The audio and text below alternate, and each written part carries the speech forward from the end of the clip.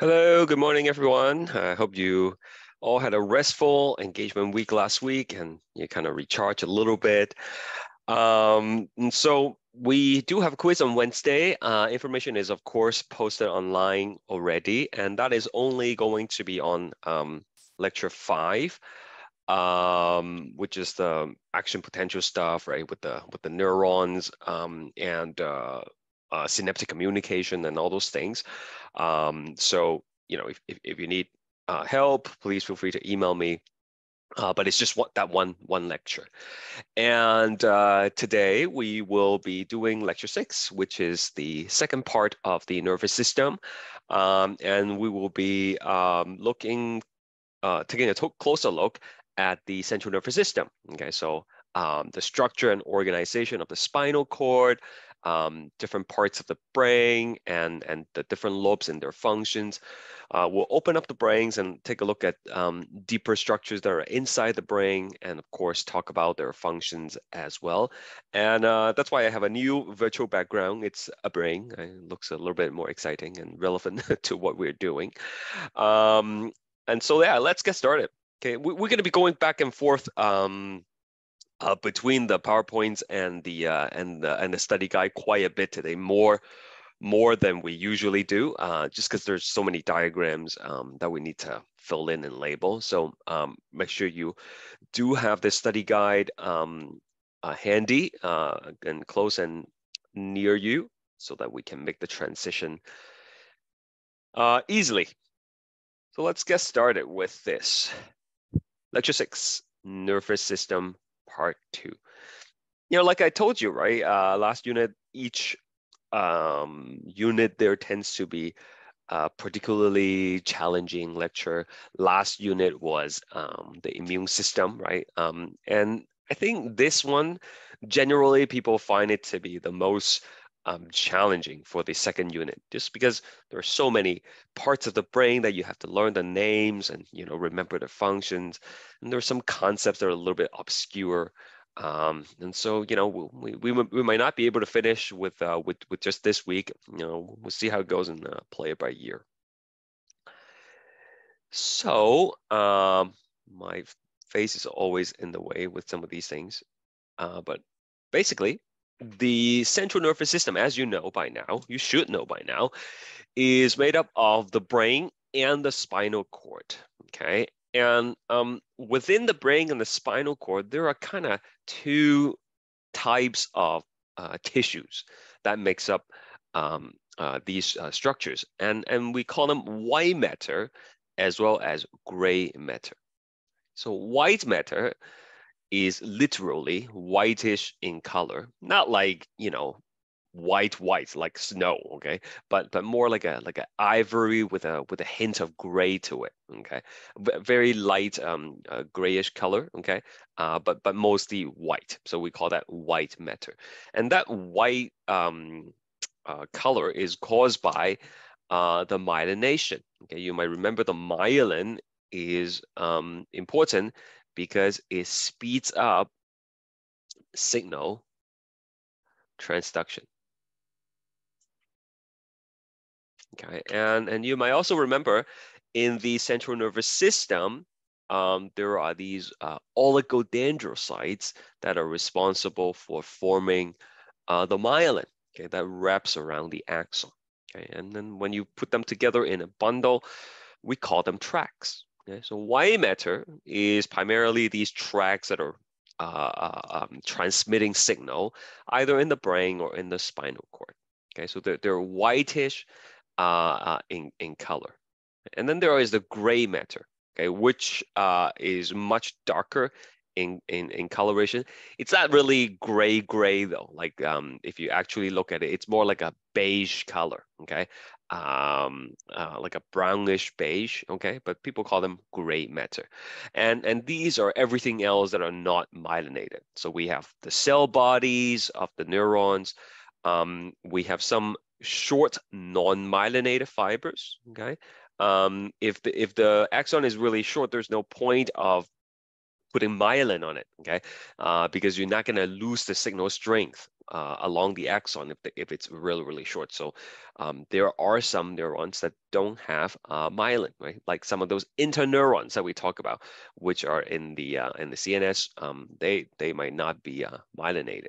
Okay, and the main function for gray matter is to process information. So one way to think about this is, you know, if you go to the Ashton B computer labs, right? Like you guys probably been to a computer lab like last semester, right? When you take that computer course online, or like if you go to the library, right? Like you have all these computers, okay, that are in the room.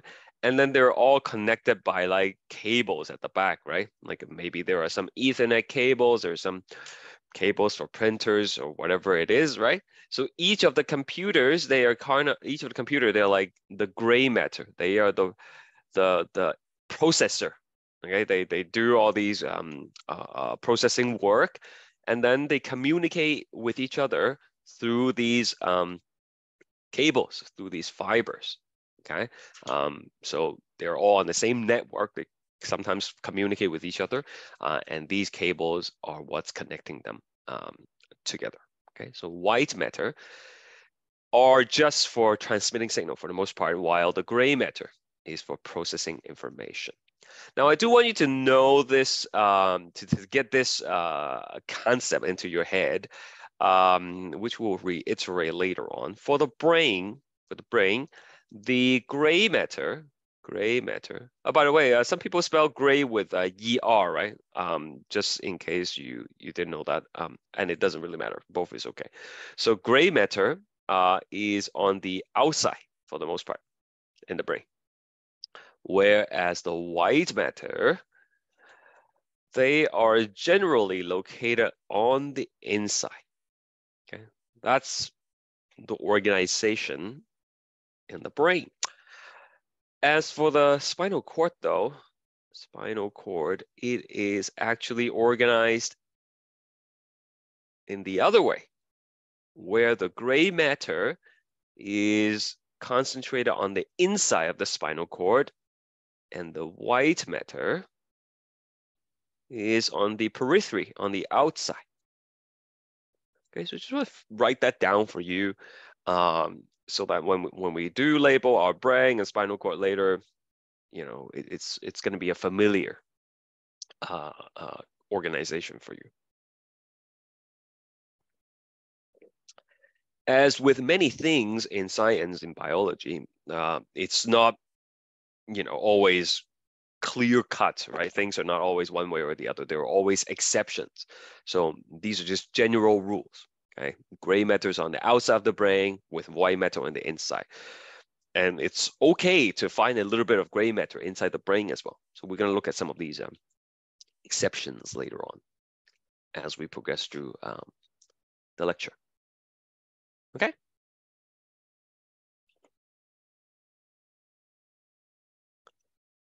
All right, next we are going to talk about some protections for our central nervous system. As you know, neurons are very precious. If we damage them, we don't get them back. So it makes sense for the body to have as many protections against them, against, you know, damage from outside, as well as you know, potential threats from inside your body. Right? There are chemicals in the blood that are not all good for the central nervous system. So you want to be able to block some of them out as well. So we will be looking at this thing called the meninges. Okay, so meninges surrounds the entire brain as well as the spinal cord. Okay? You might not have heard of meninges before, but you probably have heard of like meningitis. Right? Meningitis is the inflammation of your meninges. Okay, so rather than me reading all these things to you, I think we're going to go ahead and label this in the study guide here. Okay, so please pull yours out. You know, if you go, I forgot what page this is, but if you keep on scrolling down, you will eventually find it in the diagram section. Okay, so I'm gonna give you a moment to do that. If you have it, please give me a thumbs up in the chat. So or like in the whatever, in the, there's the thumbs up icon, right? Okay, so when I see a lot of people have it, then we're gonna proceed, okay? So this is in the study guide.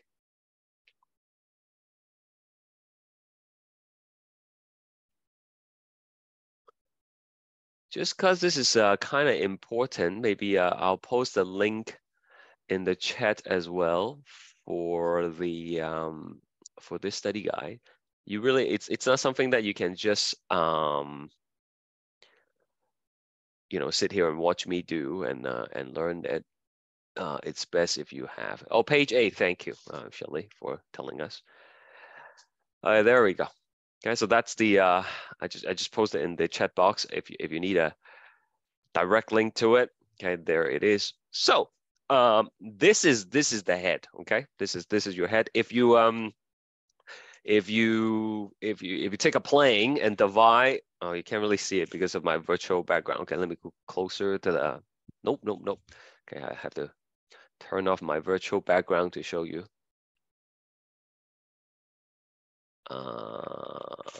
Choose virtual background, none. Sorry, I'm in a storage room. There's a lot of food behind me. So if you take the plane and then you divide your head like this, okay? Okay. What plane is this called, huh? If you cut the head like this, what plane is this? Is it transverse? Is it frontal? Is it sagittal? What's this plane, huh? What did we learn from last semester?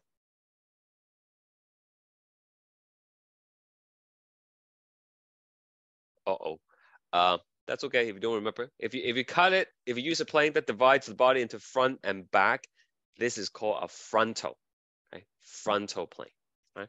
So this is what you get when you divide with a frontal frontal plane, and you're gonna have this section of the head.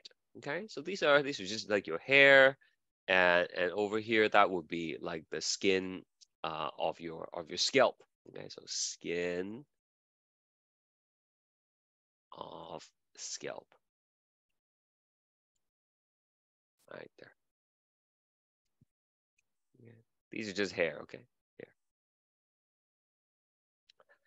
Now, below your skin, not just in the head, like everywhere. Okay, below your skin, you have the hypodermis. That's where your, you know, a little bit of fat there, connective tissue mostly, right? You might have some sensors, right, for detecting pressure, temperature, and that kind of stuff. So that's the hypodermis. And then beneath that, right, this right here, that is bone. And what do we call the bone that surrounds the head? Do you guys know? What's the name for that, huh? Skull. The skull, that's right. So this is the skull. And specifically, it is going to be your cranium. Cranium. Protects the brain. It's pretty hard stuff, okay? You knock on it, you can feel that it is very, very hard. Okay. All right, then we're gonna zoom in a little bit. Okay. Immediately beneath the skull, beneath the cranium, we're going to have our first layer of the meninges. Okay, and that layer is called the dura mater. Okay, I'm gonna highlight the dura mater for you. It actually is 2 layers. You guys see that it's 2 layers? Maybe I can zoom in a little bit more for you. Okay, so there's 1 layer here. Okay, that's the dura mater. And then beneath that is immediately another layer. Okay, but the layer can separate sometimes in certain locations in the brain. Okay, and when they do separate, it creates a little pocket, right? Like this. Okay, so normally the dura mater is like stuck together, 2 pieces stuck together, but sometimes they open up and creates an empty space in the middle. Okay, so let's label that first. Oh, I think I missed a little bit of coloring here. There we go. Okay, so this here, that's the dura mater. It's just a single T, okay? Not mater, it's mater. Dura mater. It's very tough, very fibrous. Like you try to pull on it, it's not gonna rip, okay? It's really tough. I kind of know because like we did like some brain dissections when I was in like university. So like one of the things they tell us to do is try to stretch on it and just feel how tough and fibrous this thing is. Okay, and it's separate, usually fused together, but sometimes it separates to form this pocket, right? So this pocket right here in the middle. Let me see if I can just choose a color to highlight that. This pocket right here. Okay, that is the dural venous sinus.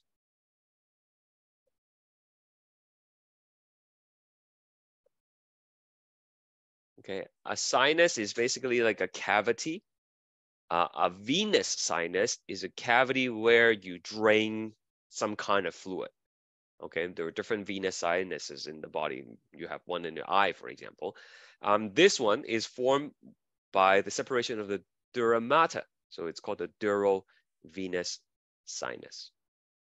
Okay, so that's what this is. And the function is to drain something called cerebral spinal fluid, which we'll talk more about. Yeah, but this fluid, this CSF, basically surrounds the outside of your central nervous system, and then you will find some of it within your central nervous system as well.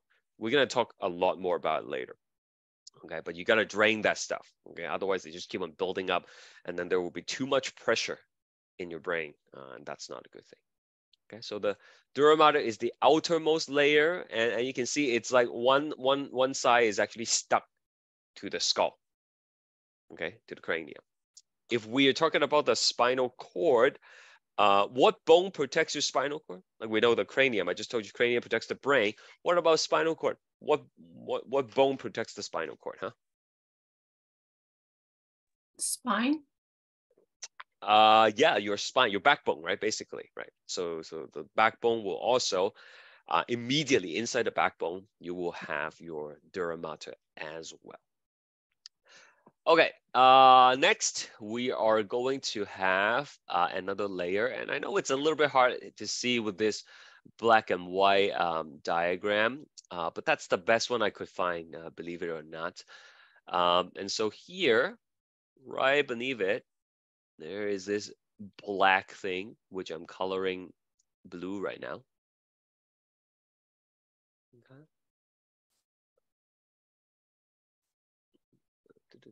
That is the arachnoid layer.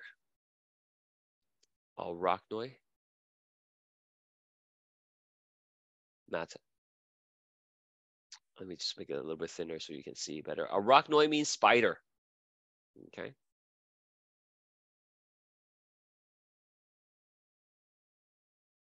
Okay. That's because you can see all these white lines here. They look like spider webs, right? So this is the arachnoid matter. Okay. We're gonna come back to that in a bit. I'll explain what it does, and but first I have to show you the third layer. And the third layer again is really hard to see, but you just have to believe me, it's there. It's this purple one, okay? And it just follows the grooves of your brain. Okay, so like goes in here like that. And then there's the other one. So this one, it kind of follow the contours of the brain and the spinal cord. Okay, it's like putting a shrink wrap on your food. Okay, it just wraps tightly to the structure, and that layer right there is this particular label. That is the pia mater. Pia mater. Okay, so this one adheres closely to the brain, and of course spinal cord as well.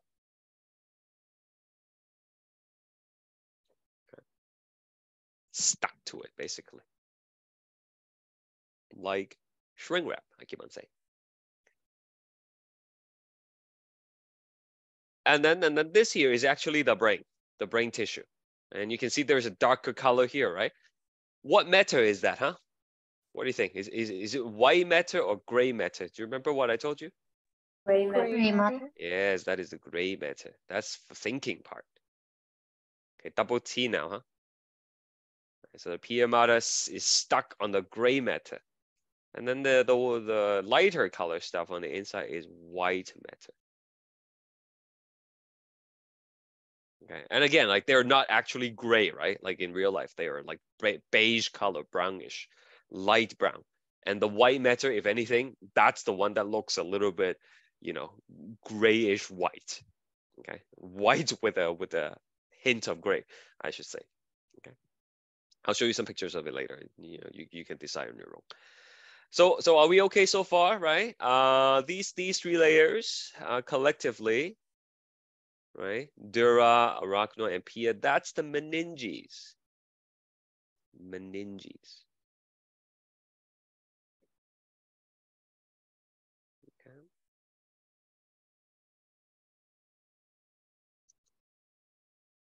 So there's like another arrow here, and that's pointing to all these little spider web stuff.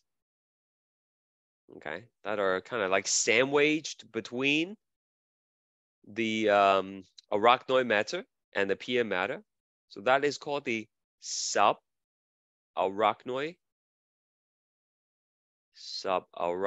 space. And this space is actually filled with CSF. Okay, so you're gonna have all these CSF that are just kind of floating in between the two layers. And what that does is it kind of creates a cushioning layer.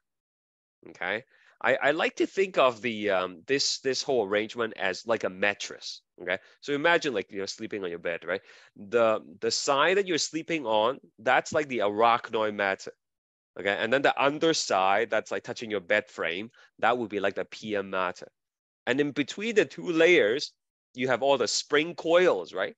Okay, that's what gives your bed a little bit of support and buoyancy, right? Okay, and that spring coil, all that stuff, that would be like the subarachnoid space. Okay, except in this situation, right, like in your mattress, it's just air, right, between the springs. But in this case, it's not air; it's filled with fluid, which we call the cerebrospinal fluid. And so these spring coils, these structures in this subarachnoid space, along with the CSF, it provides a little bit of cushioning and support. Okay, so like, you know, if I do bump my head, there's a bit of shock absorbance that's going to be able to occur, right? So you don't directly damage your brain. Okay, so that's what it is for. Do we have any question about the label here before we go back to our PowerPoints? Okay. And again, right, like all these excess CSF is going to drain in this dural venous sinus. And to give you a physical location, right, like it's like along this line right here in the middle, right? That's where the dura mater separates to create that pocket. What the CSF stands for? CSF is cerebral spinal fluid. And again, we'll talk more about it later. Okay, it's a fluid that surrounds the brain, the cerebrum, and the spinal cord. Cerebrospinal fluid. Okay, you make about 600 to 700 milliliters of this stuff per day. Okay. More on that later.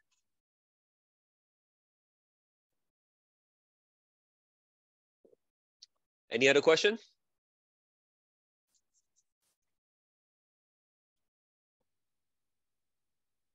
All right, fantastic. So if you need to read more about it, you know, please do that at your own time. But that's basically what I told you. That's a dura mater. We have the arachnoid mater, subarachnoid space, pia mater, right? And we already labeled it. And then this is the actual colored version of what we label. If you want to go through that yourself, that would be a good idea as well. And this shows you, right, the coronal section that I told you about. If you separate it, right, and then we're zooming in right here at the top. Right? That's where the durovenous sinus is. That's where we're going to be draining our CSF. That's one location where we can drain it anyways. Okay, there are other locations. And when I say drain, I mean it drains back to your blood. Okay, the cerebrospinal fluid is going to return to circulation to your blood.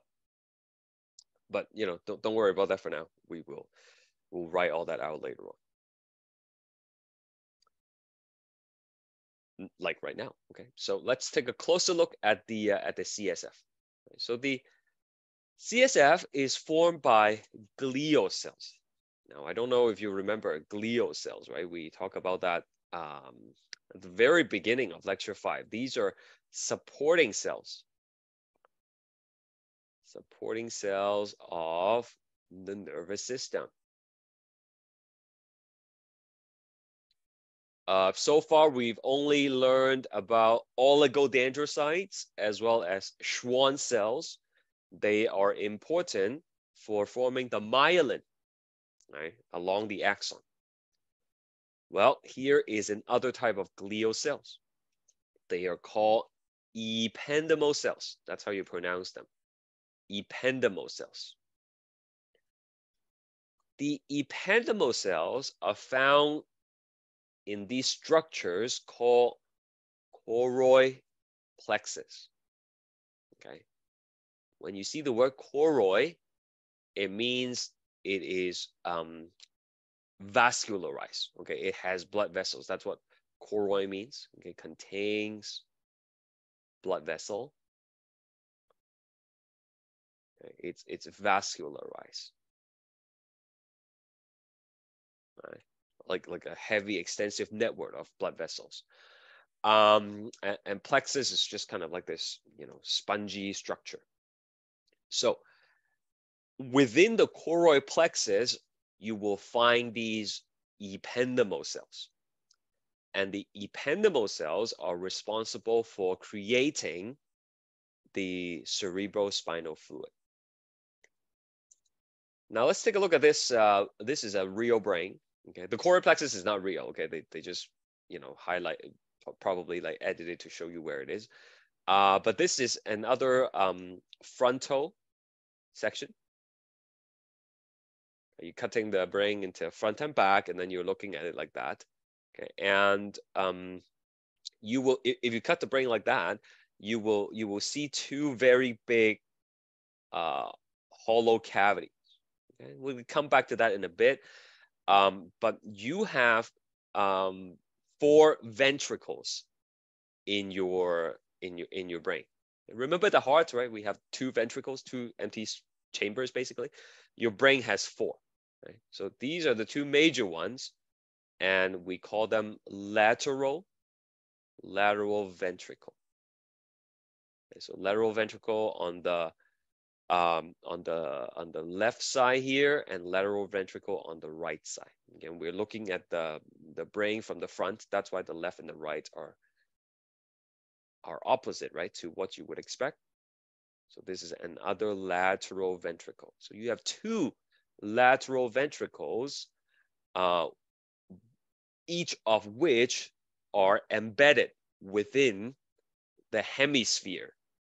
Okay, so over here, this is the left hemisphere of the brain. And over here, this is the right hemisphere. Okay. Now, I know it's a lot of, you know, words and terms. Please bear with me and let me know if you need me to slow down or clarify anything.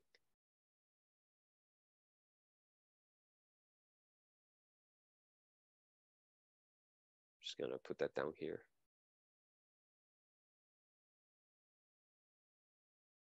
Okay. Now pay attention, right? You don't have to draw this if you don't want to. So over here, up here, there's a groove that divides the two hemisphere. And earlier, when we were talking about the dura mater, remember? The dura mater separates into a space, right? And creates that little pocket right here, right? Up here, and the head. So that pocket is where the dural venous sinus is. Can you kind of orient yourself? Do you understand where we are in terms of the location of all these things?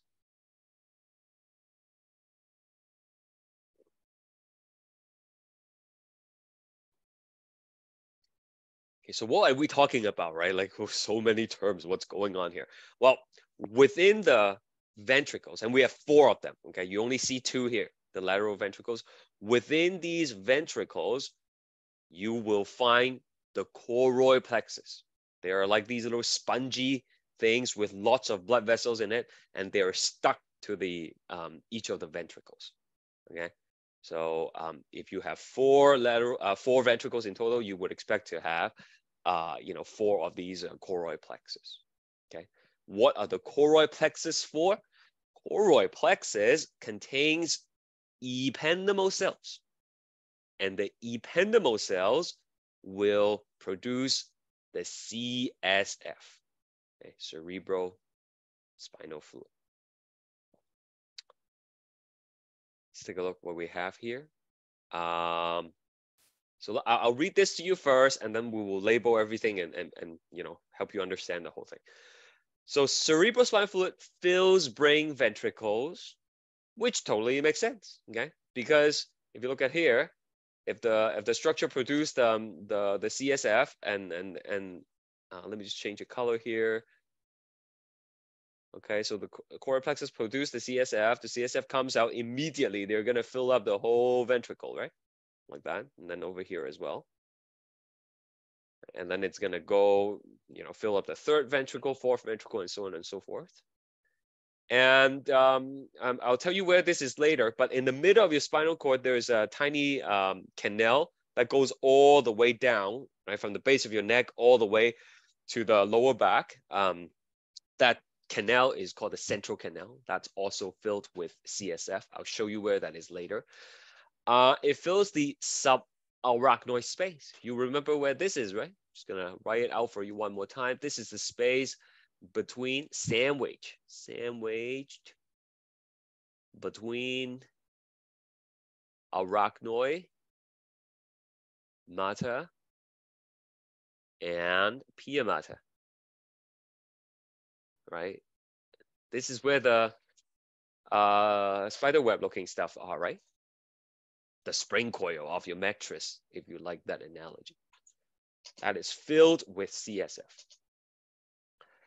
Excess CSF is drained into the dural venous sinus, which then returns to the cardiovascular system. Okay. So let's do some labeling.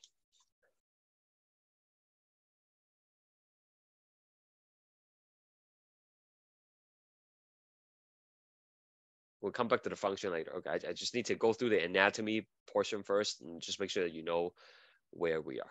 So here, this is the next thing we're gonna label. Okay.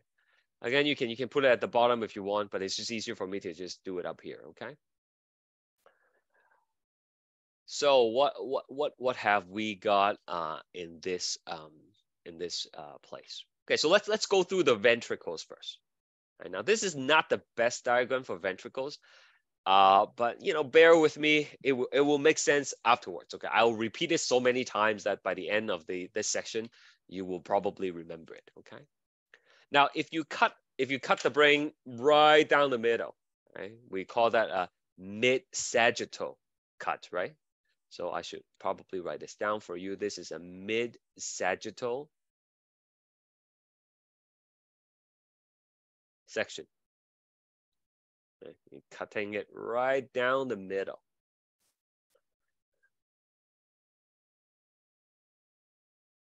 Okay. Now listen to me. if you cut the brain down in the middle, every time I show you a mid-sagittal section of the brain, you will always notice this band here. Okay, this big white band. Okay, we're gonna label that later on, but let me show you again. You don't have to flip, okay? Just watch, okay? See, then this is another mid-sagittal section, okay? And you notice this big band in the middle, right? Okay, you will always see that if you see a mid-sagittal brain. All right, let me just show you a couple more, just so you know what I'm talking about. Brain. Where's the brain? Right here, okay? There we go. Okay, I'm sure you a real brain maybe. If this is a real brain, and you see this thing right here. Okay, never mind what that's called. That's not what we are focusing right now. Okay, what I do want you to focus on is the space beneath that band. Okay, so this is a real brain, right? And you can see quite nice in this picture that there is a big gap here, right? You can actually stick your hand in, okay, and then you will be able to feel around, and it's kind of like a C-shaped structure behind that. Okay, and that is what I want you to label right now. Okay, sorry, program kind of freeze here. Okay, there we go. Okay, so underneath that band, you will see this structure right here. Okay, and again, like I said, you are going to be able to stick your hand in there, and you will feel like a space that's really, really big. Okay, it opens up like that. I'll show you on a model in a bit. And that here is your lateral ventricle. Okay, I'm going to add a label here. Okay, that is part of, it's not the whole thing, but it's part of the lateral ventricle. And how many of these do you have? Hopefully in your mind, you're thinking two, right? Okay, two lateral ventricles. But we are only looking at one of them right here. Okay, this is the right half of the brain. Should probably tell you as well. Okay, a lot of people have trouble seeing which half of the brain this is. This is the right half. Right hemisphere. Okay, how do you know it's the right half? You try to look for this cloud spongy thing. Okay, that is located at the back of the head. And you know, if you're looking in the middle of the brain and this is the back, then this has to be the right half. Okay, the right hemisphere. Okay. Now, hopefully I haven't lose too many of you yet. So there is the spongy stuff that I was talking about, right? That's one of them. And then there's another spongy thing here, and then there is another spongy thing here. Okay, so all these things, they are the choroid plexus. Okay, so over here, choroid plexus.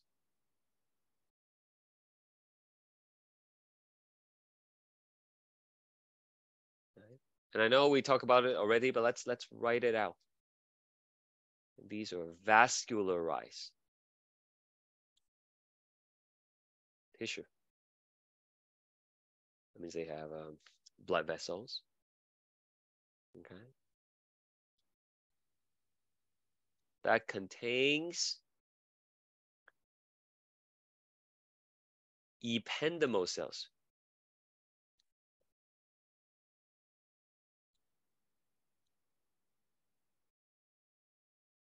Which makes CSF.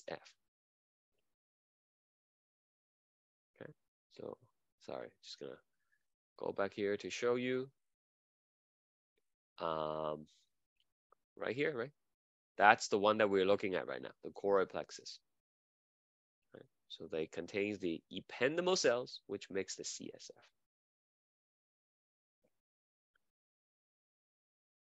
So here, this is another ventricle that we're gonna label in a bit. That is also a choroid plexus.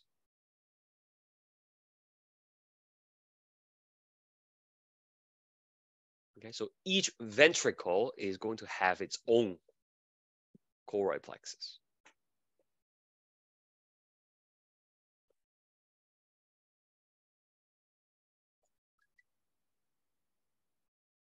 All right, let's see if we can label more.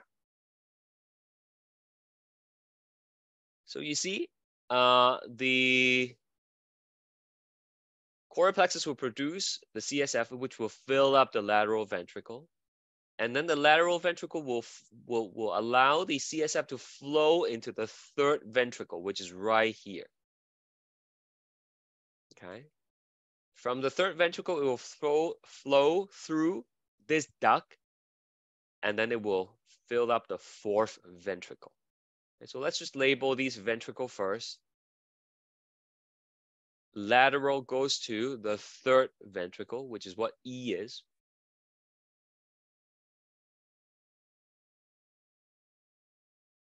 It's okay if you can't visualize this yet. Okay, I'm going to show you a 3D model afterwards, which will make it better. From the third, it will go to the fourth. Okay, so the fourth is kind of like a triangle structure right here. Between this and this, and we'll learn about those names later on.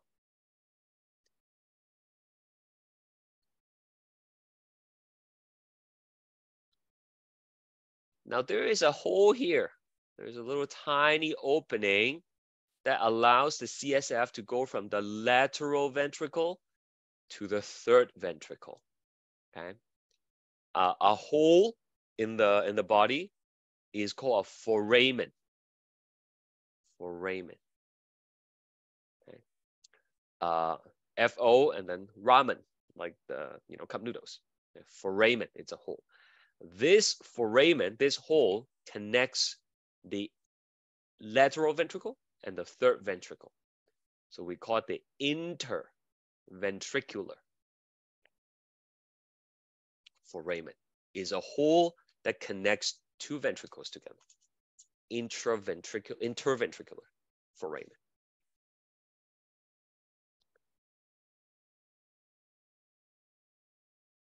From the third, it's going to drain down this narrow duct, and it's going to go into the fourth ventricle. That duct right there is called the cerebroaqueduct.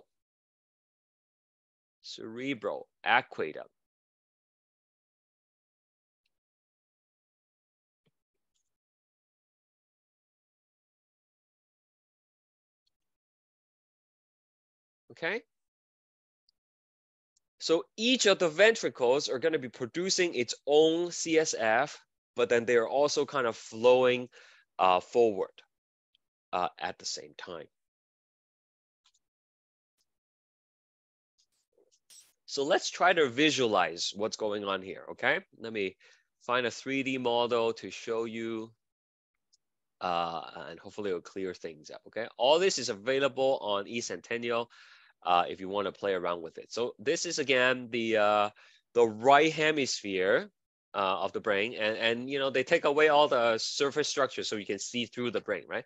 So this right here, number one, that's the lateral ventricle. You see how big it is, right? Okay, so I said, right, like you stick your hand in that little gap under the white band, and then you can feel that it's like a C-shaped structure. Okay? And if you look at it from the front, you can see we have the right lateral ventricle right here. It's kind of like a horn, right? And then over here, that's the left lateral ventricle. If you look at it from the back, right, you can see, again, the lateral ventricle, they kind of like, go to the side and then arches at the front. You see that? Okay, so this whole thing is the lateral ventricle. And inside the lateral ventricle, you will have the choroid plexus. Okay, I can't draw on this thing, but like you would have the spongy thing right here, and it will be producing its own cerebrospinal fluid. Okay, now you see number 4 right here. Number 4, let me click on it. There is the interventricular foramen. It's like a tiny, well, not too tiny when you zoom in like that, but that allows the CSF from this portion, from this lateral ventricle to drain into number 2 here. What's number 2? Do you remember what's number 2 from the labeling?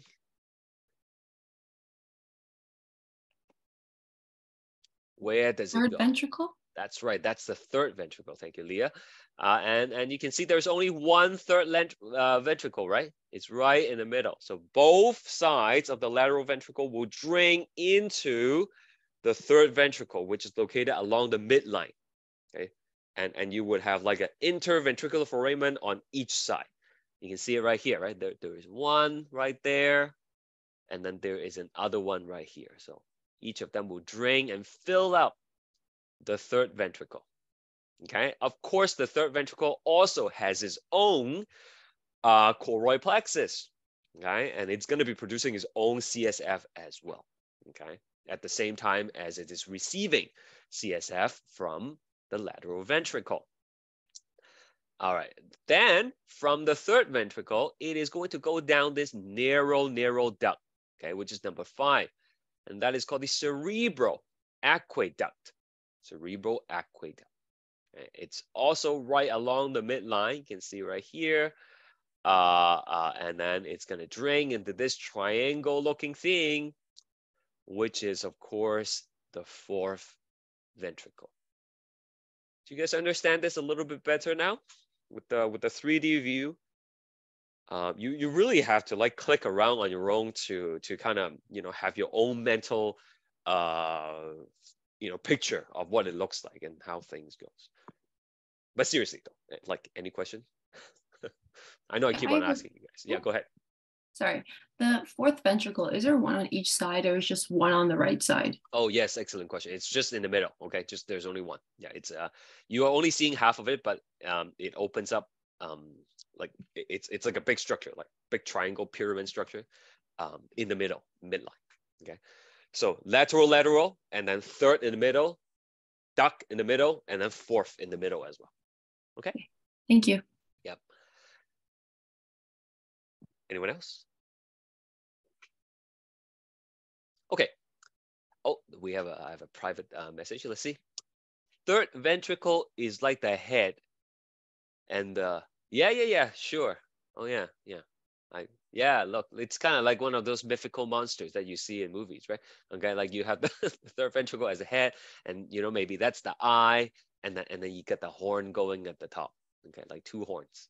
Okay, and then I guess you have the neck here at the number 5, cerebral aqueduct, and then you have some, I don't know what that is, like a weird body going on. Whatever helps you. Okay, remember this stuff. Whatever helps you visualize it. Yeah, but that's a pretty cool analogy. I like that. Okay, now moving down. We have the number 13 here. Okay, we learned about 13 before, mind you. Just want to throw it out there. Anybody remember what the name of 13 is? This part of the brain, number 13. Wild guess, anyone? Spinal cord? We're not yet out of the head yet, but that's a good guess. Eventually, it will transition into the spinal cord. Just before we do that, right here. Was that Seer? Say it one more time. I didn't quite catch that. One more time, maybe.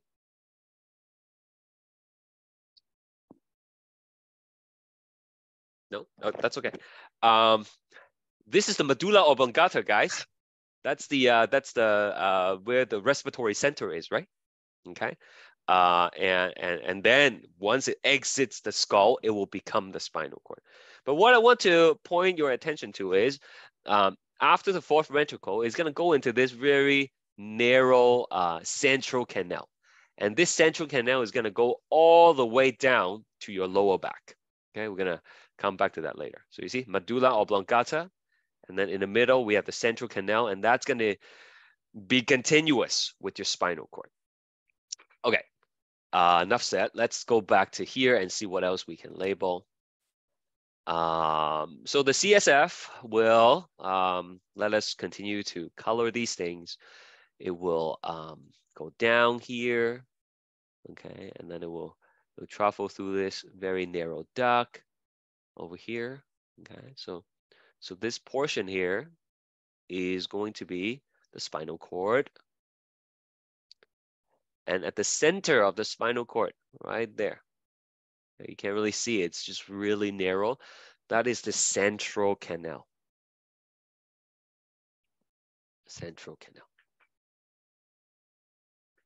Okay. There's just so much information. Like I can't possibly throw everything at you. So just, you know, I'm going to tell you something and there are some gaps in between and then we'll fill in the gaps as we go. Okay. So like something else happens after it goes down the spinal cord, but eventually they come back up and then it will surround the brain. Okay. It will surround the brain. Okay, like this. So anywhere you see an arrow, you can just color it in with blue to represent the CSF, okay? There we go. Okay, so it originates from the inside of the brain, from the ventricles, and eventually surrounds the entire brain as well as the entire spinal cord. Okay, so A here, that's just it's just pointing at the CSF, the cerebrospinal fluid. And then we have another cerebrospinal fluid here. All right. Just gonna give you a moment to catch up, color whatever you need.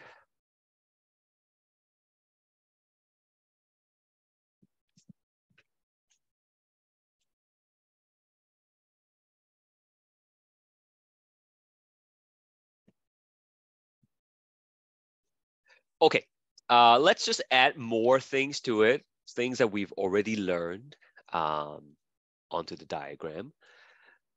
So over here, okay, you see, it's kind of hard for me to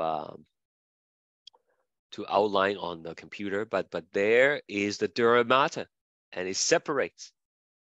You see, it separates into two layers because we're looking at mid-sagittal section. That's where the two layers going to separate, right? Okay, right there. Okay, I'm not going to go all the way around. It's just too hard for me, but you can do that. And so, you know, that's the dura mater. Outermost layer of our meninges.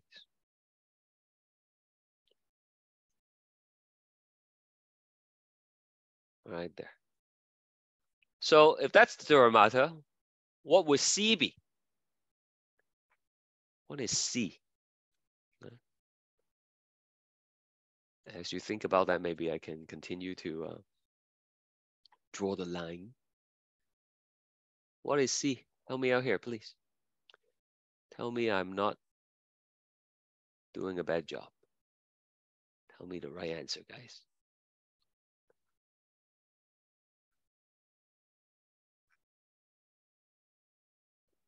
What is C?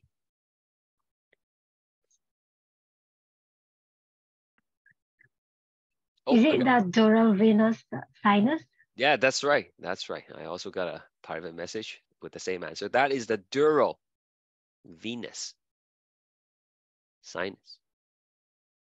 Okay. If you don't remember what that is, hold on a second. Let's go back here. You see? The dura mater, right? It separates to form that pocket. That pocket allows you to drain the CSF, right? Okay, it looks like a triangle here, but then if we trace it along the middle of our head, then you can see it actually is it opens from the front all the way to the back, right? It's just that the previous diagram, it was a mid-sagittal view.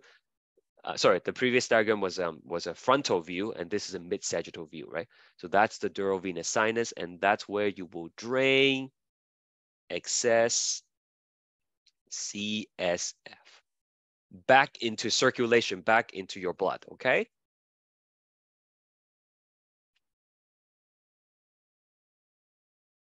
While we are at it, let's label a few more things.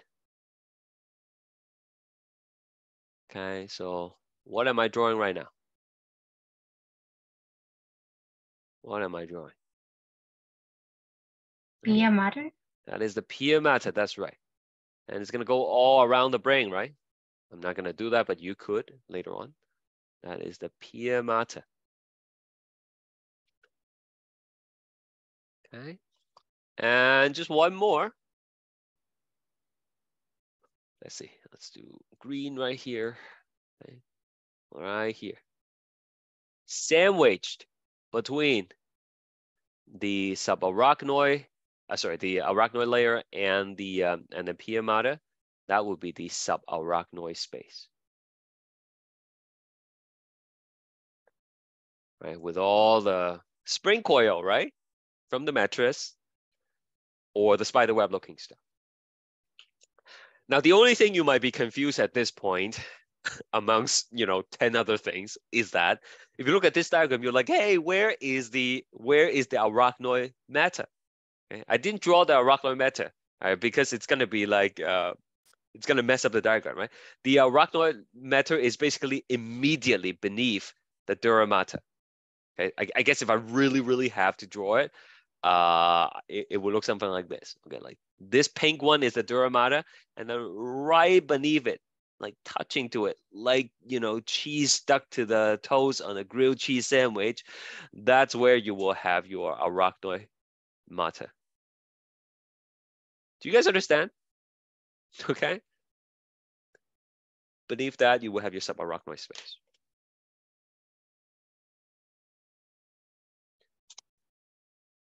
Questions?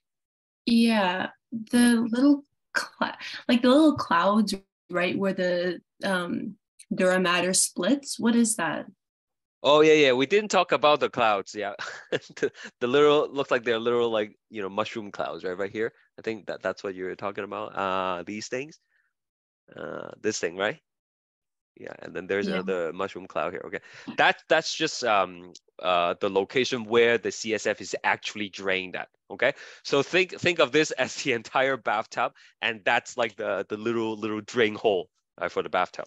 Okay, so they all go right into here, and that's what returns it to the circulation. Okay.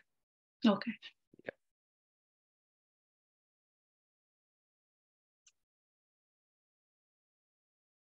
What do we call the tiny opening or duct in the dura mater? Which tiny opening? In the dura mater? You already talked about it.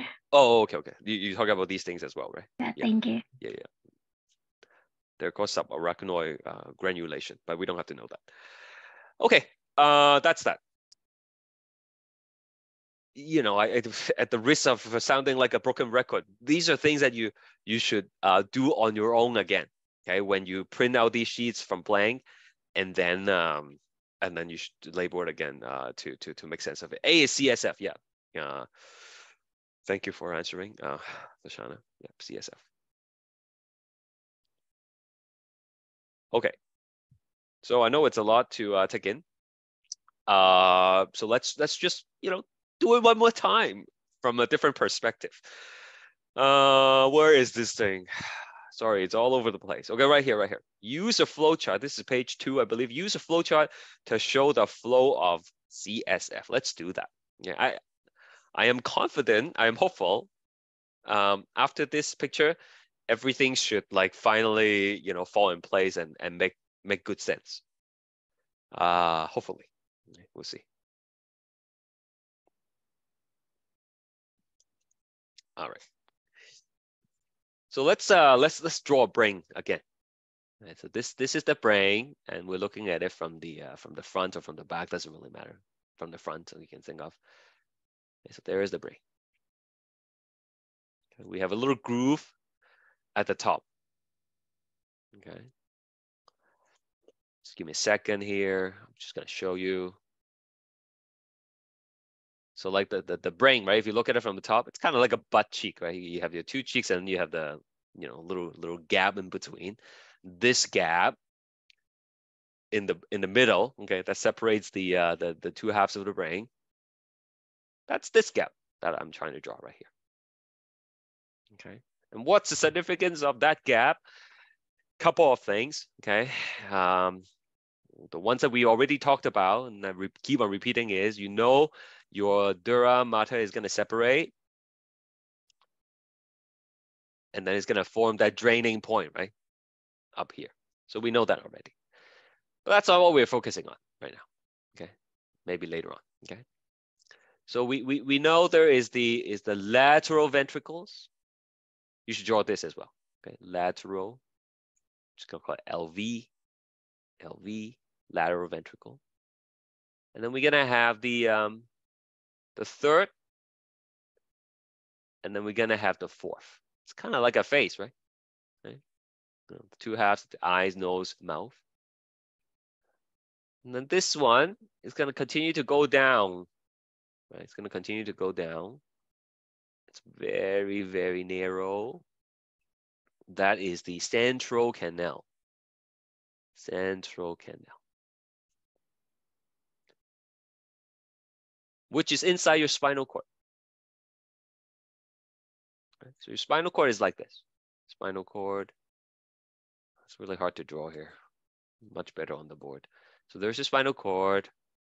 Okay, now did you know the spinal cord actually tapers off, you know, kind of like, if you think about your belly button, okay, like, but like on the back, okay, that's where the spinal cord will kind of become like this. Okay, it becomes like, you know, little ponytail. Okay, in fact, the name actually means the tail of a horse. And so that's called the cauda equina. Literally means ponytail, horsetail. Okay, more on that later. But basically, this is what happens. This is what I'm trying to tell you. The lateral ventricles, the third ventricle, fourth ventricle, they all have their own choroid plexus. In the choroid plexus, there are ependymal cells that mix CSF. So the CSF will drain from the lateral ventricle to the third. From the third, it will drain to the fourth, and then it will go down the central canal. But by the time you get to the cauda equina, by the time you get to the ponytail, it's just gonna come out at the bottom, the CSF. The CSF will enter the subarachnoid space, and then it will go up. It will surround the head, the brain. Okay, and then the excess one will drain in that little triangle spot that I told you about, right? Which by now you should know, because I've said it like at least 6-7 times, the durovenous sinus. So that's kind of like a simplification and an overview of where the CSF comes from and, you know, where they're gonna go and stuff like that. It's not really the best diagram, but, you know, hopefully it serves its purpose.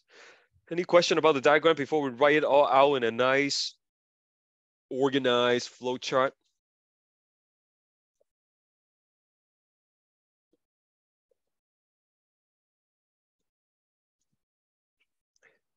Okay. So you might wonder, where does the CSF come from? How do we make the CSF? It turns out CSF is derived from blood. Okay, just like, you know, your plasma is, your blood contains the plasma, and then your interstitial fluids is derived from that, right? Similarly, the CSF is derived from blood. So the blood is going to go through the vascular tissue, right? The choroid plexus.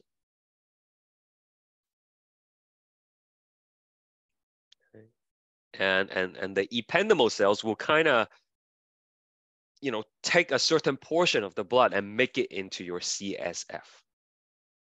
So the choroid plexus, you will, again, make the CSF and fill up the lateral ventricle. And of course, you have two of them, right? The horns. Each one is embedded within the hemisphere. Don't forget, the choroid plexus is also found in the third ventricle.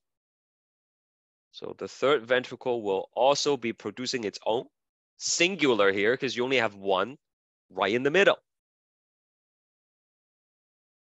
And also, the choroid plexus, you will have another one in the fourth ventricle.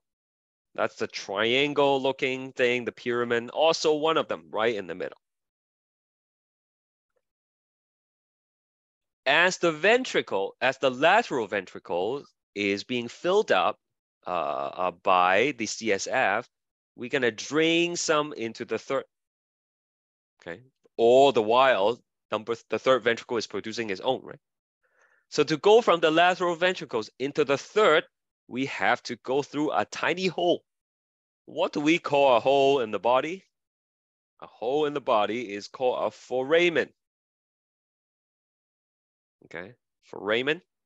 And this one connects the ventricles together, so we call it the interventricular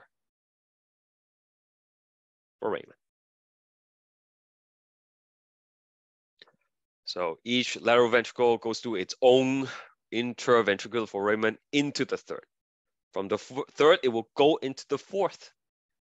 And there is something that connects it, right? What's the name of that? Why don't you think about it and look it up? What connects the third and the fourth? Cerebral aqueduct. That's the one. Thank you. Cerebral aqueduct. I don't know who names these things, like strangest name ever, but that's what it's called.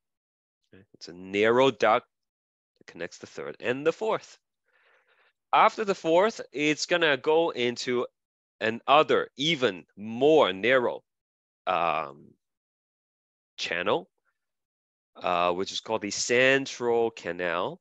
And that starts in the medulla oblongata, your brainstem, right?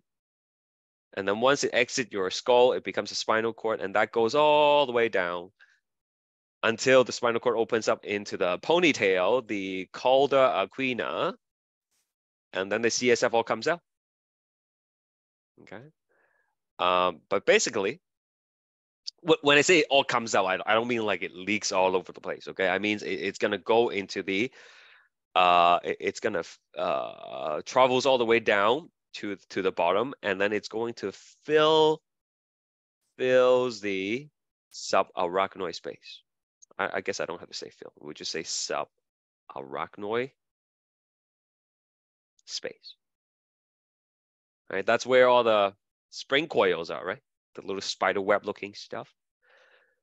And ultimately, they will all have to go back to the durovenous sinus. Okay, that's the separation of the dura mater, right? And then it's going to go into there, and all those little mushroom-looking cloud things, that's where you will drain them specifically, and it will drain it back into the blood. And that's happening like all day long. You make approximately 600 to 700 milliliters of this stuff per day, right? That's a lot. So that's the flow of CSF. I haven't tell you what it does yet, by the way. Okay, I just tell you how it's being produced and how it circulates and where it goes in the CNS.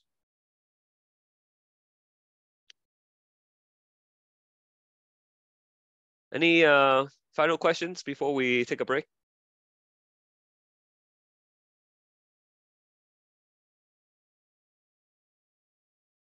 Excellent. All right, let's take 5, and we will do more when we come back. See you in a bit.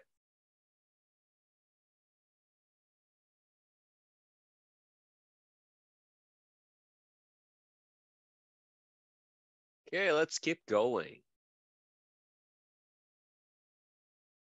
Back to the PowerPoint. So now that we have a detailed explanation of where the CSF came from, where they go, and where they drain, and so on and so forth, let's talk about the function, right? What do we need them for? Why do we need like 600 to 700 milliliters of this stuff every day? Well, one function of CSF is to basically create a protective layer around your central nervous system, particularly important in the brain. So it cushions the CNS so that it's not going to be, sloshing around and hitting the bony structure that protects them. And it essentially creates buoyancy to allow the brain to flow inside the skull.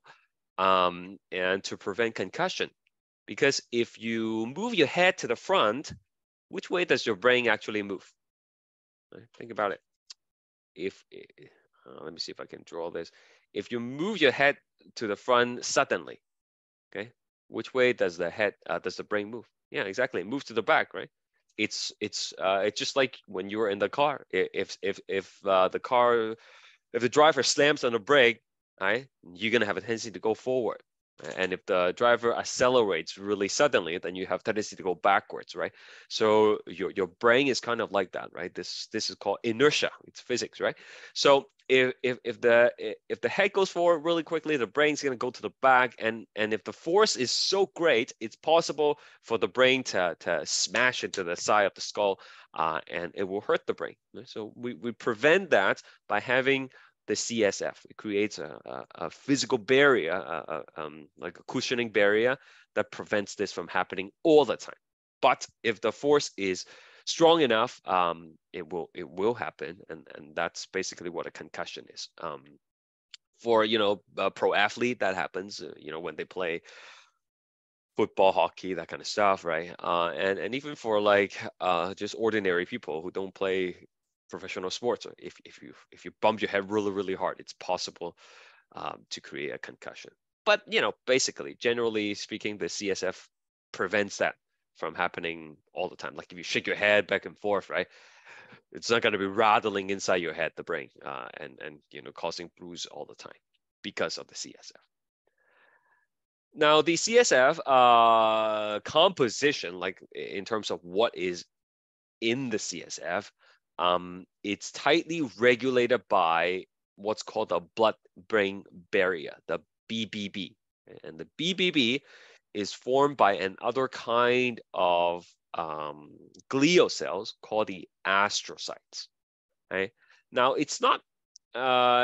Some people they hear the word barrier and then they automatically think of like a physical structure that you can take out and then kind of hang up and say, oh look, this is the barrier. Okay, it's not showing up, but it's not really like a film of membrane that you can hold up. It's more like this. It will make more sense if I draw it for you. Okay, so this is a blood vessel.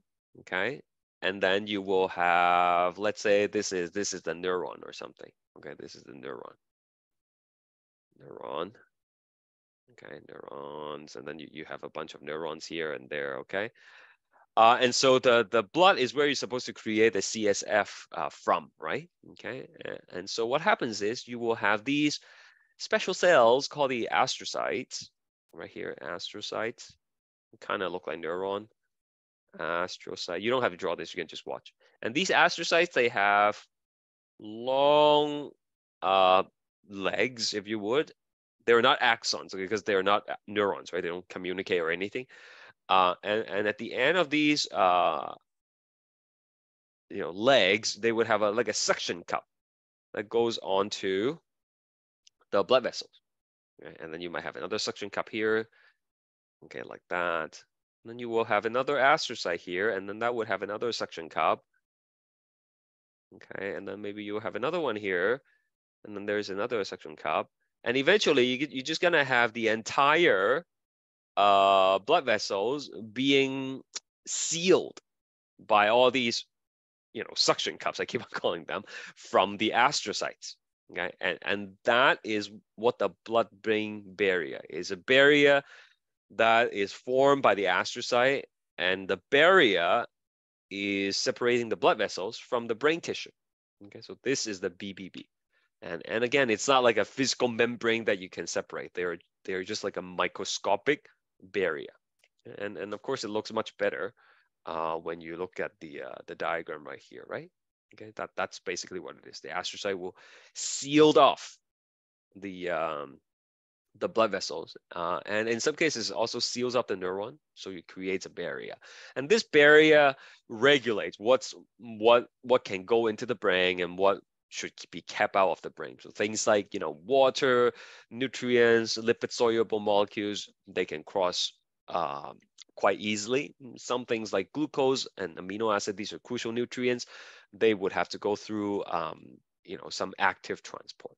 last time in lecture 5, we talked about Parkinson's disease, right? And I said it's not it's not useful for people with Parkinson to take dopamine because the dopamine is not going to be able to cross the blood-brain barrier. So that's the BBB that I'm talking about.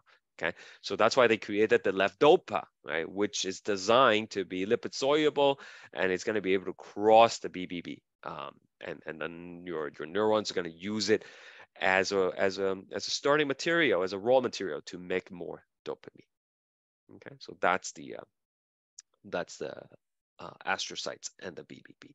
So by now we've learned 4 types of glial cells, which, again, just to reiterate, we have the oligodendrocytes that makes myelin in the CNS. We have the Schwann cells that makes myelin in the PNS. Earlier this morning, we talked about the ependymal cells, which are found in the choroid plexus, and they make the CSF. And now we have the astrocytes, which is responsible for forming the blood-brain barrier, and it screens the contents of the CSF and make sure that things are not supposed to go into the brain, doesn't go through. But this is not a perfect barrier. Some toxins do go through, right? Things like mercury, they're able to go through, so it's not a perfect barrier. In any case, this is just another diagram that shows you the ventricles, right? By now, you should be familiar with the horn-shaped structure. That will be the lateral ventricles. Goes into the third, which is right in the middle. Okay, it looks like this if you look at it from the side. Kind of with the eye. I'll tell you what that eye is later on. To go from the lateral to the third, you go through the interventricular foramen, into the third, and then to the fourth, through the cerebral aqueduct, and then finally down the central canal, right? So that's what we have been learning all morning.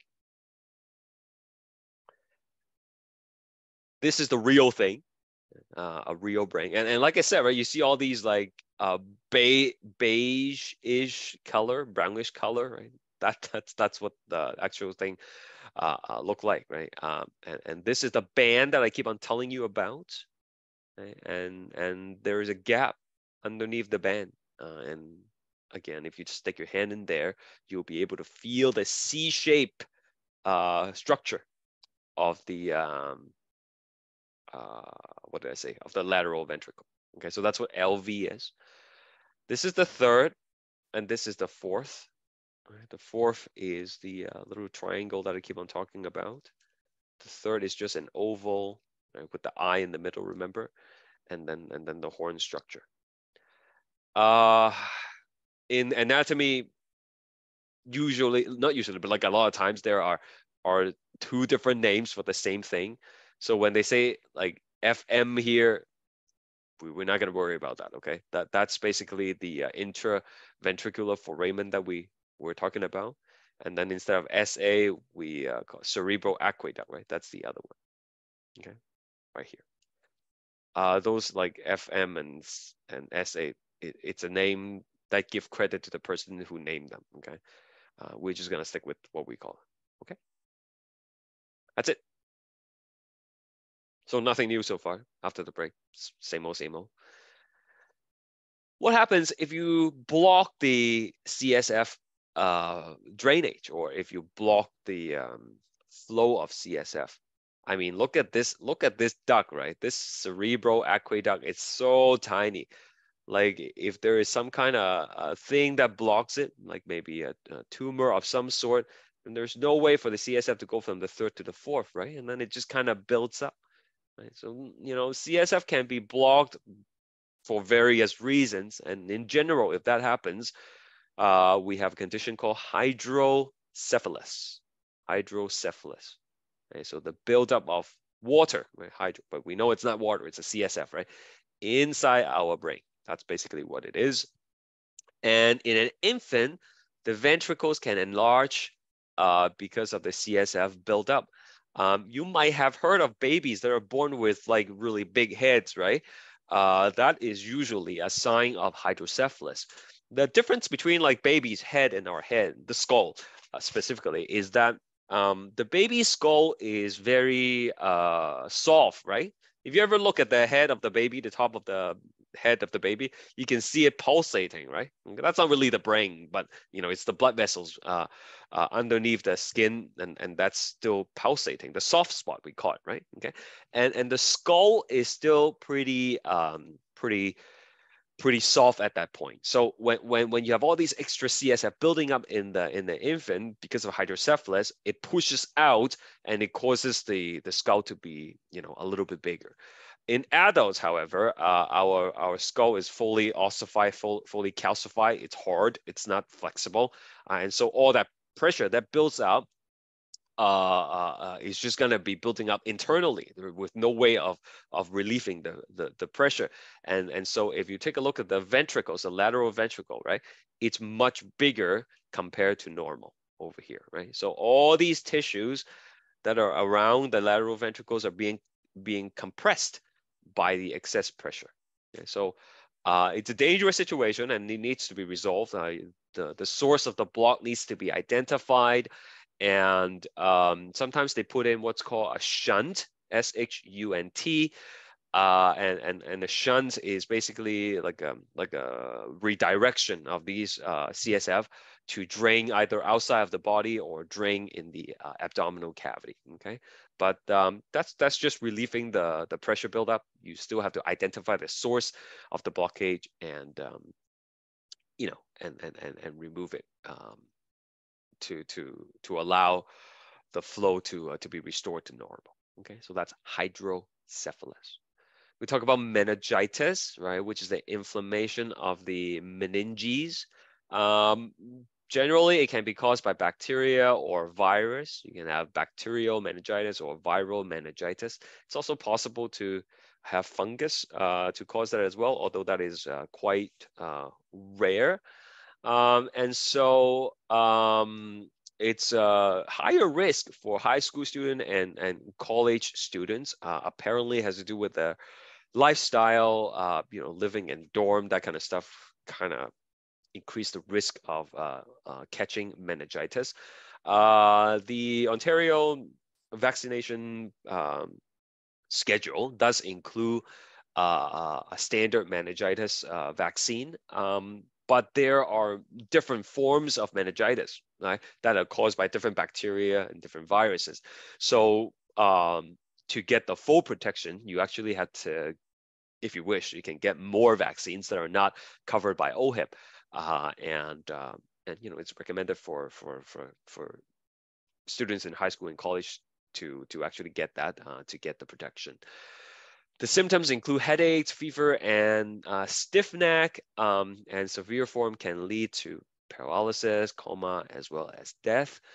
To diagnose, the person would either do like an X-ray or a CT scan, and sometimes a spinal tap. Okay, so what a spinal tap is, they take a little sample of your cerebrospinal fluid, and then they would go culture it. Right, so the person is going to lie on the bed. They will take out a little bit of like freezing agent to spray it onto the skin to kind of numb the skin, and then they will stick a needle inside your at the back here and extract a little bit of CSF. Okay, and it goes in between what we call like a L3 and L5. You have 5 bones here in the lumbar section. We'll learn that later on, L1 to L5, and between L3 and L4, they're going to stick the needle in. They're going to get the CSF out, and then they're going to culture it. Now, if you have kids, if you have given birth before, you would know that's also the same location of where they inject the epidural, okay, which is something that would, basically take away the pain during labor. And they also deliver the drug in the same location. Now you might wonder, hey, isn't it dangerous to stick a needle into your spinal cord? Like what if you poke through your spinal cord? Isn't that a big problem? Well, it's not too bad because at the bottom of the spinal cord, I told you, it becomes like a ponytail, right? It kind of fans out. So when you do stick the needle in, like it's like poking a needle through your hair, right? Like your hair is just gonna move out of the way, right? it's impossible for the needle to go through a hair, right? Like you can put a needle through your head and it will never go through a hair. So similarly, when you put the needle in to either deliver the epidural or to take a sample of the CSF, your spinal cord at that location, they would just move away and you will be able to take the fluid without damaging the spinal cord, okay? Of course, complication can happen, and sometimes you know, it could lead to undesirable outcome. We actually know someone who had like a coworker who had this procedure done, and what happens is afterwards the CSF was leaking from the insertion site, okay, and then she was feeling dizzy and all that following the procedure, and you know they actually have to went back to the hospital the next day to get it looked at. So you know sometimes there are these undesirable outcome, but generally it is relatively safe procedure to diagnose something that is, you know, could have a very, very, very bad outcome. Okay, so that's meningitis and spinal tap. Okay, sorry, I've been talking like for the whole day without, you know, giving you guys any poll questions. Let's do some now. Go for it.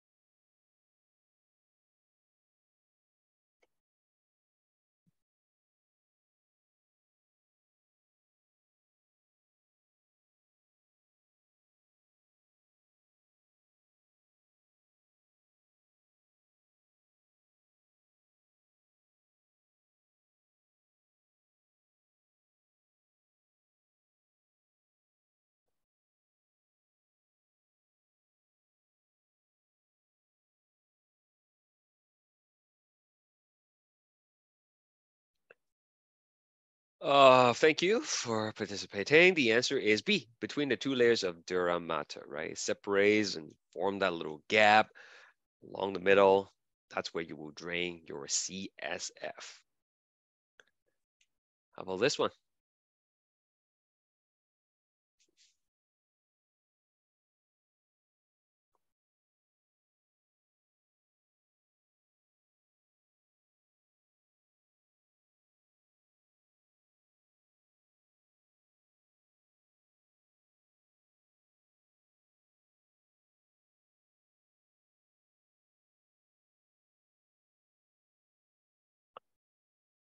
Good. That's the ependymal cells in the choroid plexus. That's what's formed the CSF. Astrocytes forms the BBB. These forms the myelin. Let's do another one.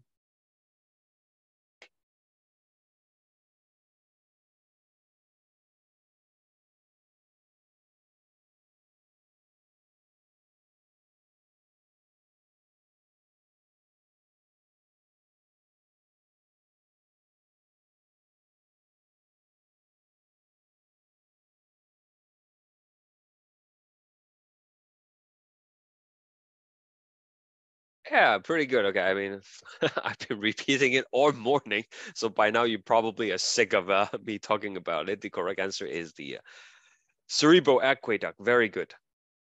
Okay, that's it for the polls for now. Now let's move on to the nervous system. Okay, so like I said, move on to the spinal cord. So let me get myself out of the way. The spinal cord here, right, comes down from the medulla oblongata, which transitions into the spinal cord as it exits the brain. And we have different sections of the spinal cord, depending on the section of the backbone that it comes out, that it associates with. So cervical, C1 to C7, that's like the neck region. And then you have the thoracic, which is kind of in the chest area. And then the lumbar, L1 to L5. And, you know, between the 3 and 4, right, that's where you do the spinal tap I was telling you about. And then it becomes the horsetail, pretty high up, right? Like I said, it's around around where your belly button is, right? If your belly button was at the back, that's where it will fan out and become these horse tails. I mean, there is a reason why that happens, but you know, it's beyond the scope of our course, so we are not gonna talk about it. Okay, spinal cord. This is a transverse section of the spinal cord. This is not the natural color of the spinal cord. It has been stained. And if you look at transverse section of the spinal cord, you will always see a butterfly shape in the middle. Okay, and if you see the butterfly, you would notice that the butterfly is upside down, right? With the top of the wings here and then the bottom there. And so the top of the butterfly corresponds to the front of the body. Okay, so this over here, that's the anterior portion to the front of the body. And then this would be the back, the posterior, okay? Except when we use, when we talk about the spinal cord, sometimes we use these words instead. Dorsal, which is another word for posterior. And then the front is ventral, which is another word for anterior. Okay. Sometimes we use dorsal and ventral instead of you know, anterior, posterior. So the butterfly, is the butterfly white or gray? White matter or gray matter? The butterfly. Gray? That's right. The gray matter is in the middle for the spinal cord. That's where the thinking occurs. And then on the outside, that's where you will have the white matter. We're gonna go and label this together. Hopefully it will make more sense. Where is the spinal cord? We just have to find it. There we go. Okay. So this is a transverse section, right? This is a transverse section.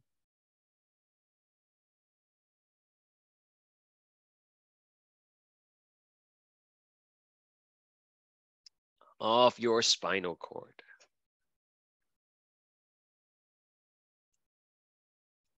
All right, so we're gonna try to put everything together. Things that we've learned last class, and then we're gonna combine it with what we learned, you know, today. Remember we drew this diagram last week with the, let me see if I can find it, with, you know, touching the candle, and then I said the afferent pathway is gonna send the signal to the CNS, you have interneurons to process it, and then you're gonna have the efferent pathway that comes back out, right? So let's see what this looks like in terms of, in relation to the spinal cord, okay? So you touch that hot thing, whatever it is, candle, hot stove, and then we're gonna have a sensory neuron that comes in, gonna enter the, it's gonna have the cell body right here actually, and then it's going to continue to go and enters the spinal cord at the back. So this blue thing that I just drew, this is the sensory neuron, which again contains sensory information, whatever it might be, right? Temperature, pressure, pain, light, right? Sound, whatever senses we're talking about, it's gonna get passed on to your central nervous system. Okay, so sensory information is gonna go this way into your spinal cord, and sensory information generally enters at the back of your spinal cord. Okay. So you see the butterfly, right? Gray matter. I'm gonna color it gray.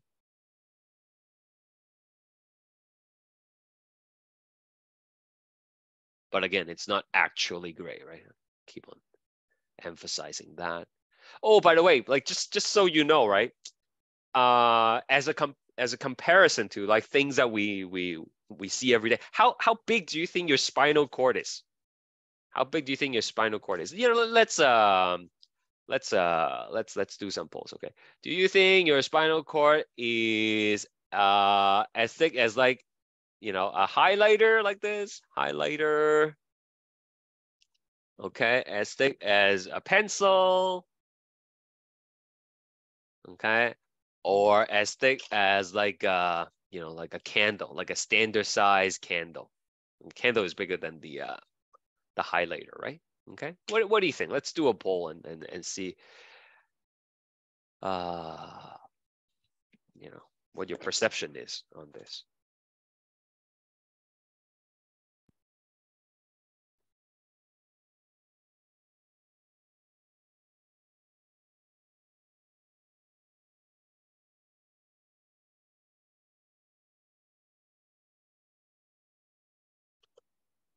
Cool. Yeah, most people say it's pencil. Yeah, some say highlighter. No, a good thing. Oh, that's not how you spell candle. Sorry. Candle. I was thinking about the central candle. So it's good thing none of you think it's a candle. It's a scary thing. You have a gigantic candle going up your down your back. But it's not as big as a highlighter either. Okay, it's just about the size of a standard pencil. Okay, that's how big your spinal cord is. Not too thick actually. Okay, and it's tucked nicely in your backbone. Okay, so in the middle of it, that's where the gray matter is. Maybe we should label that. Over here, that is the gray matter.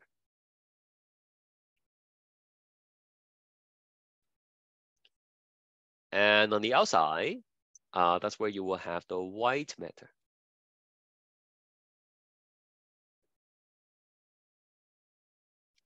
And I'm gonna add a tiny circle right there in the middle. So tiny right there. What is that, huh? What is that tiny circle that I just added? Tell me, please. What is that? Foramen. The what, Shelly? Sorry? The foramen. Oh, the foramen is all the way up in the brain, right? Okay. This one is something else. Good try, though. Anybody remember what that is? The central canal? That's right. Remember, you have your spinal cord here, and in the middle, you would have the central canal that goes all the way down, right? That's where the CSF is going to go down, remember? So that's right here, central canal. Very good. Now, this is the front, the anterior, the ventral side.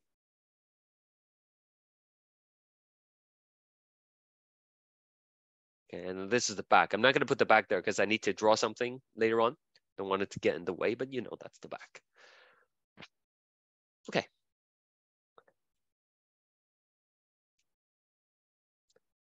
So what's going on here? Well, the sensory neuron will transmit the sensory information, takes it to the central nervous system. In this case, the part of the central nervous system is the spinal cord. And within the gray matter, that's where the thinking occurs, right? You will have this green guy, okay, which is only found inside the CSF, right? That is the interneuron. Just gotta put it on the side here, interneuron, which will process the sensory information and decide what to do with it. Right? Do we need to move something? Do we need to stay put? Do we need to, you know, increase the heart rate or whatever? It makes a decision, and then it's gonna send that decision out using the motor neuron. Okay, so the motor neuron is gonna go back out at the front, and then it's gonna join this one right here. So the signal is gonna go back out, right? This is the motor neuron.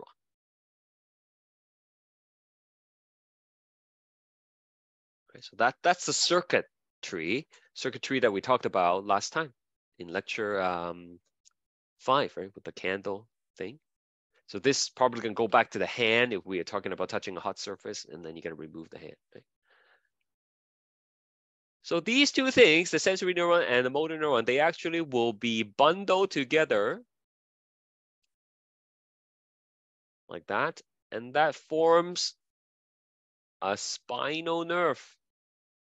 Spinal nerve. You might remember there are 31 pairs of these spinal nerves. Okay.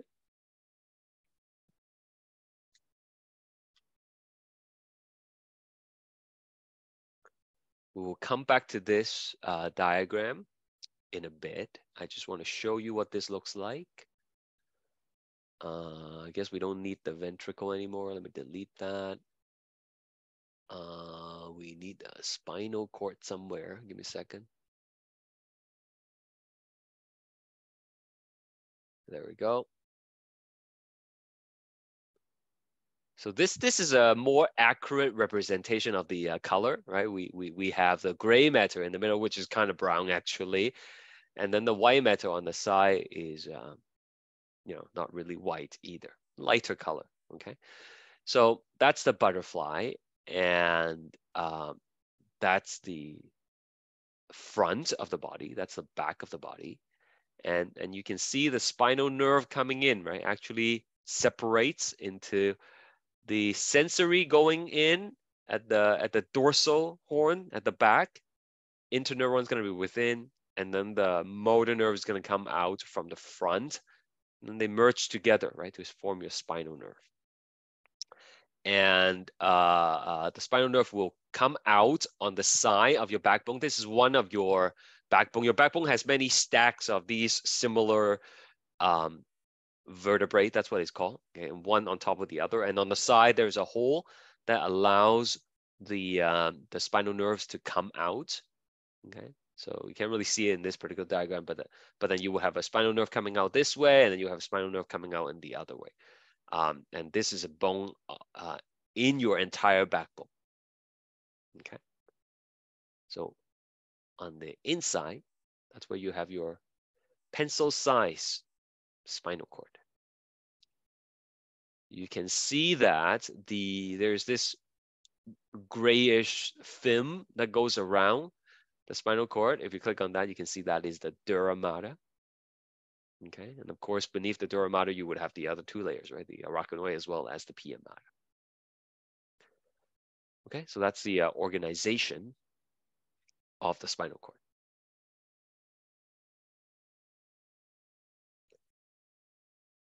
So, a little bit more. We touch the hot surface, and then you let go of the hand. That whole thing involves just the sensory neuron going in to the spinal cord, interneuron, deciding that you should remove your hand, and then actually removing the hand. So that happens really quickly. Your brain was not involved in that process. Now, what are some of the things that you do after you actually burn your hand? Well, you might decide to run it under cold water, right? You might decide to, you know, put it on your earlobes. You might decide to, you know, blow onto it to make it feel better. You might rub on it. All these extra things that you do afterwards, that's not the initial reflex. All these extra things that you do involves your brain, okay? So what actually happens there? Well, the sensory information enters the spinal cord, and part of it is going to continue through this reflex circuit. But what happens is the signal actually gets split over here, and it's going to go up, okay? And it's going to go up, and then they might make some connection along the way, and it will eventually cross the middle and go on to the other side. It's going to keep on going up, and then it will go to the brain. So this is called the ascending track. Ascending track, which takes sensory information up and takes sensory information up the spinal cord. Right? So a nerve and a track, they're the same thing, right? Remember, nerve is a bundle of axon outside of the CNS, and then track is a bundle of axon within the CNS. Okay? So in this case, the ascending track is located generally at the back of the spinal cord. Okay, so information goes up to the brain near the back end of the spinal cord, and eventually is going to cross the middle. Okay, so this is the midline. And most of the information, okay, most track, 90% of tracks cross the midline at the medulla oblongata. Okay, you might have heard people say the right half of your brain controls the left half of the body and vice versa. And that's mostly true, okay, because 90% of track crosses the midline. Okay, so it's actually go up to your brain. And we will talk about which part of the brain probably later today or next time. And then your brain is going to decide to do something, right? Okay, run it under cold water, put some ice on, whatever you decided to do, that information is going to come back down from the brain. It's going to also cross the midline, and then it's going to go down your spinal cord. But this time it's going to be going down from the front. And that is going to be the descending tract.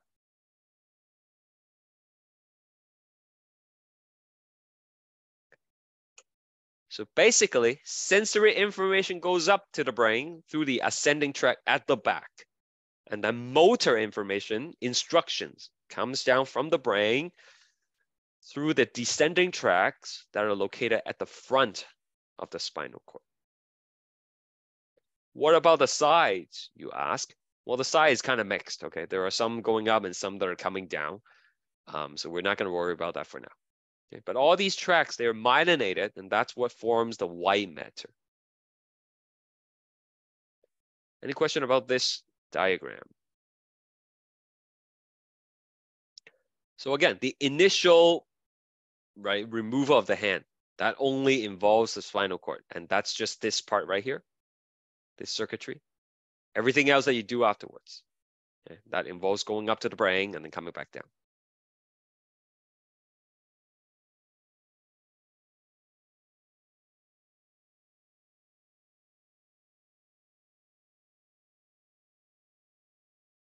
Okay. So a cross section of the spinal cord shows a white matter forms the outer periphery of the spinal cord, while gray matter resides in the center of the spinal cord. Portion of the sensory neuron. Okay, so we drew this already, right? Let's just draw it one more time. Sensory neuron comes in, and then it has to enter the gray matter because it needs to form a synaptic connection, right? Oh my goodness. Forms the synaptic connection with the interneuron. Okay, so that's what it means by portion of the sensory neuron are found in the gray matter, just a little bit of it. The entire interneuron is going to be inside the gray matter.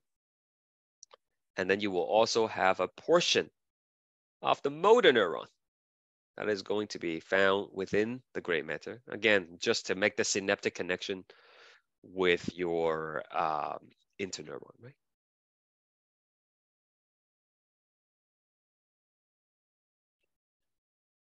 The white matter of the spinal cord contains ascending tracts, which contains sensory information. It's going to go up to the brain. Okay. Cross the midline as it goes up at the medulla oblongata, continues to go up. It's going to hit a few other spots that we haven't talked about yet.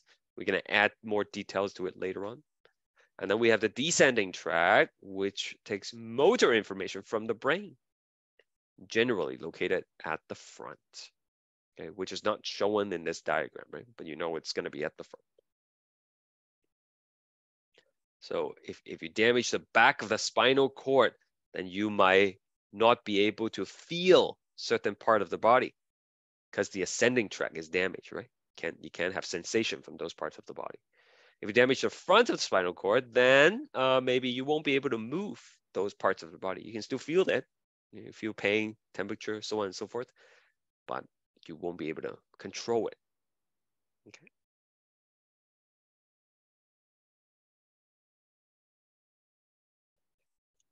If you take a look at a slice of spinal cord, right? If I show you a transverse section of the spinal cord and I ask you, hey, where is this from? Is this from like a higher up section, like a cervical section? That's what the C stands for. Or is it from like a thoracic section or a lumbar or a sacral section? Where is it from? Well, generally speaking, the higher up you are, the more white matter you have, the higher percentage of white matter you have. As you go down the spinal cord, right, you will lose a lot of the white matter because the white matters are made up of ascending tracts and descending tracts, right? So if you think about like a person here, let me try to draw that one more time. Think about like a person, right? Okay. So from the legs, you would have ascending tract going up to the brain. Okay. From the middle part of the body, you would have ascending tract going up as well, and then from the hands and the chest and all that area, you will have ascending tract going up, right? Eventually, all of it is going to go up to the brain. So basically, all this stuff are white matter. Okay, and as you go down, all these tracts are going to exit. Some are going to exit to the hand, some are going to exit to the abdomen, some are going to exit to the leg. So by the time you get down to the lumbar section or the sacral section, most of the spinal nerves would have exit already. So you would have very little white matter left. Let me try that one more time. That was probably not the best explanation. Let me try to draw it out again for you. Okay, so let's just think of the body like this. Instead of drawing the actual person, let's draw the neck. Okay, hand, not hand, like arm, right? Arm, and then trunk. Trunk is like, you know, this torso area, right? Torso, which is called torso. And then pelvic area, and then maybe the leg, okay? I'm gonna draw the ascending tract and see. Okay, so the leg, we're gonna, you know, you burn your leg or something, okay? It's gonna send the information up to the brain. Pelvis, right? That will be able to send information up to the brain. Torso, send information up the brain. Arm, send information up the brain. Neck, send information up the brain.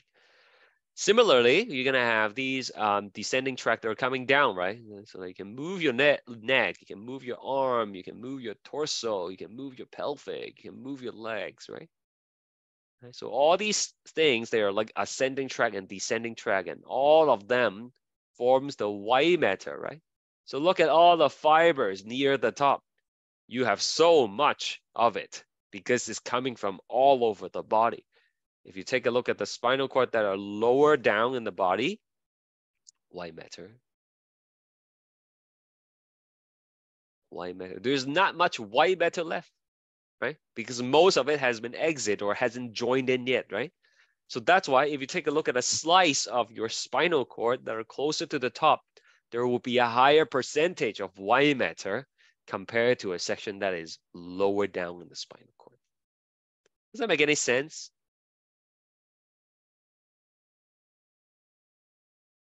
Okay. So higher percentage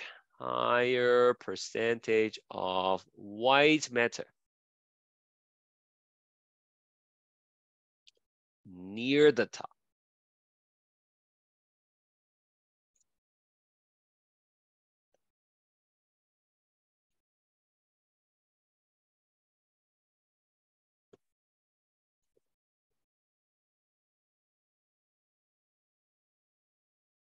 So I'll show you a slice like that with lots of white matter and ask you, where is it from?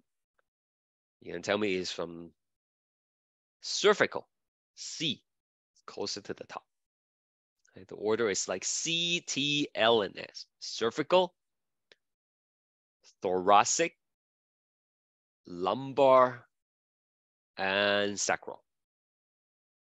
Okay, I'll show you a slice with very little white matter.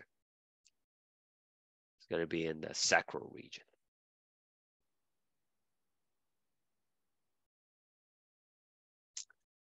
All right, reflexes. What are reflexes? Reflexes are automatic response to stimulation that occurs without conscious thought or learning. These are not things that you have to learn. The moment you're born into this world, you have certain reflexes that are hardwired, built in your nervous system, okay? Nobody needs to teach you that. Your body just does it automatically. And there are two kinds of reflexes. Those that involves the brain, such as salivation. When you're hungry and you smell food or see food, you salivate. Okay, that's a cranial reflex. It involves the brain. Sneezing, right? That involves the brain. Swallowing. Right? Nobody teaches a baby how to swallow. It just automatically knows how to do that. Okay, that's a reflex. Excuse me, that involves the brain. There are other reflexes called spinal reflexes, and that only involves the spinal cord. Okay, so the knee jerk reflex is probably one that people are familiar with, like you see this in cartoons sometimes, right? Like the doctor hit the knee, and then the leg kicks forward a little bit, right? That's the knee jerk reflex. A pin prick reflex, right? If something sharp touch your finger, you automatically remove your hand. That's a spinal reflex, okay? So here is a knee jerk reflex. It's not really hitting the knee. Right? Your knee is your patella. It's a kneecap, right? You don't hit the kneecap. There is a little tendon that is below the kneecap. So that's where you supposed to tap. And the person has to completely relax their leg, okay? So you tap on that. A signal goes to the spinal cord.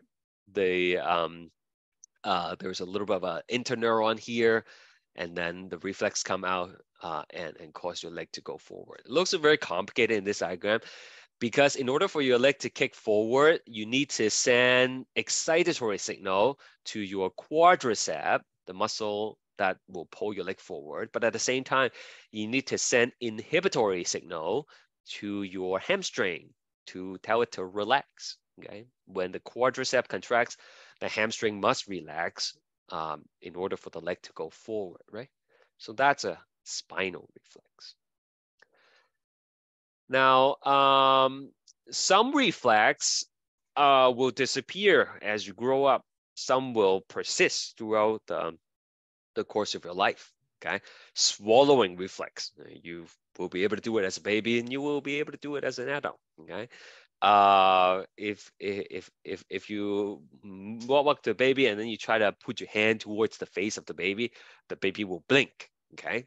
And that would happen to you as well, right? Like if I randomly walk up to you and then try to put my hand towards your face, you would move back and blink, right? That's a reflex that is built in and you will keep it throughout life, okay? Some reflexes you will lose. For example, if you put your finger into a baby's hand, do you know what will happen?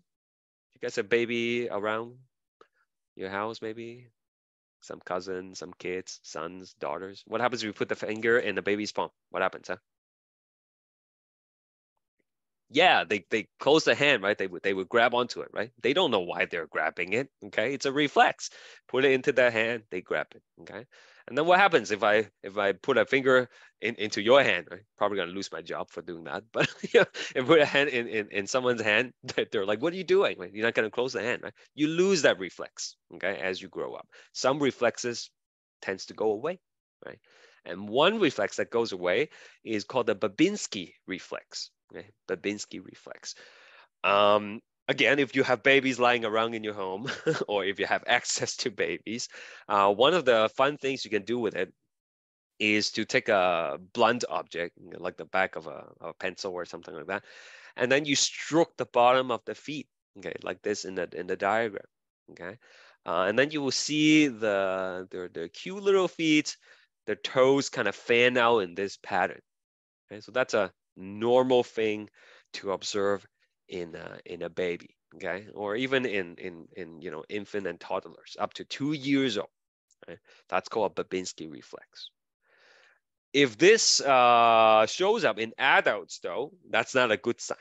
Okay, this is often a sign of some kind of problem. within the spinal cord, okay, within the CSF. Okay? The Babinski reflex should go away after 2 years of age. Okay? And if this happens in an adult, that's usually a sign that something is wrong. So it's a test that doctors sometimes do to determine if there's spinal damage, right? And again, this is called a Babinski reflex, and it's an example of a spinal reflex that goes away after 2 years of age. Yeah, so there are a bunch of these reflexes that are not supposed to show up in adults, and then there are a bunch of reflexes that are supposed to be there. And if you are missing a reflex that you're supposed to have, or if you have a reflex that you're not supposed to have, that usually tells the doctor something about your CNS. Okay, just some quick questions here. Go ahead.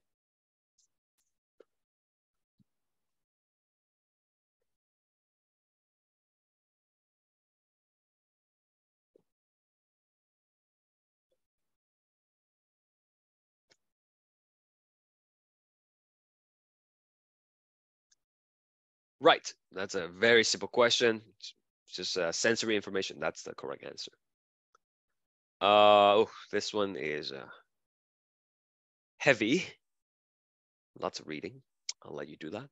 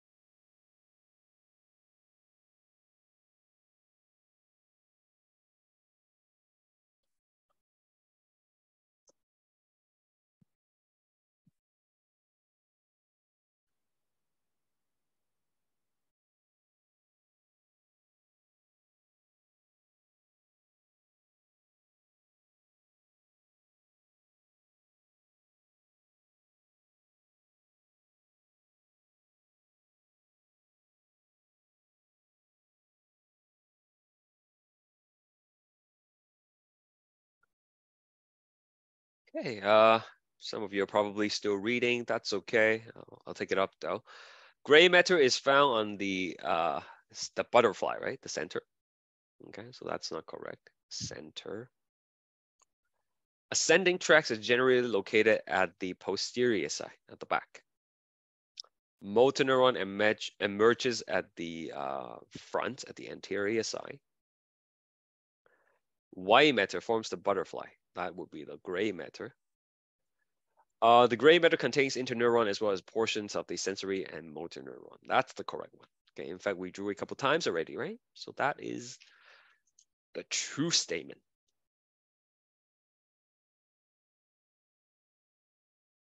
That's it for the spinal cord. Let me see what's going on with the brain. Let me think if we should go on or not. Yeah, I think maybe we could just label a brain, and then we'll come back to it next class to go into more details. Okay. So let's see, which brain should we do? Yeah, let's do this one. Yeah, this is a nice brain. We will just label the obvious stuff first, and then we'll talk more about it later. All right. So, this is the surface of the brain, and there are a lot of grooves and bumps on the brain, and it's kind of unique for everybody. Different people have different patterns in the brain depending on how their brain is wired. Generally speaking, a groove is called a sulcus. Okay. Plural for sulcus is sulci. You know, just like nucleus and nuclei. When we have US, we change it to I. A bum is called a gyrus. And the plural for gyrus is, you guessed it, gyri. It's a lot of grooves and bumps. And remember, the pia mater is going to follow all these grooves and bumps, you know, all these contours of the brain. Even though everybody is, okay, I just have a question. No, today's lecture is not on Wednesday's quiz, okay? Wednesday's quiz is just whatever we did before the engagement week, just lecture 5.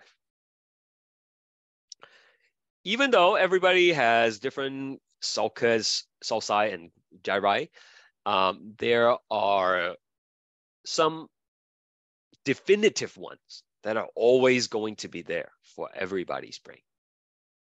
So there is one big one right here. Okay, this one is called the central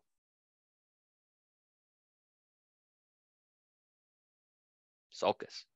Everybody has that.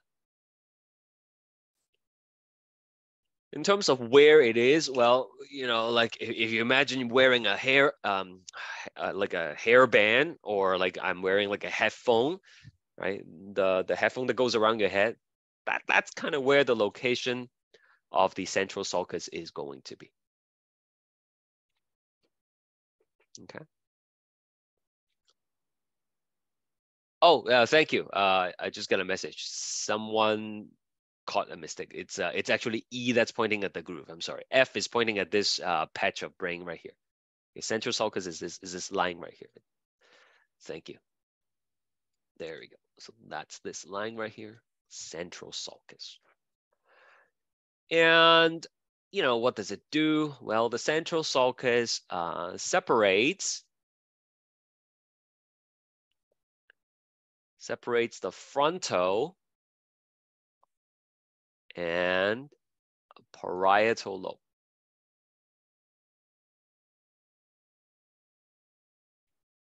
And we're going to get to those in a second.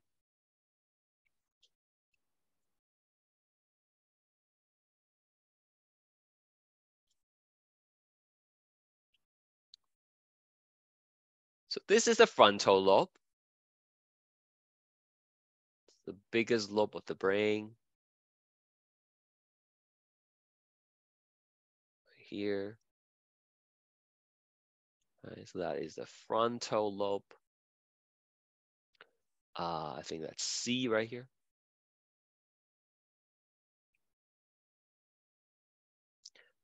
We're gonna talk more about this next class, okay? But you know, just put some keywords here to help you just, you know, start getting used to it.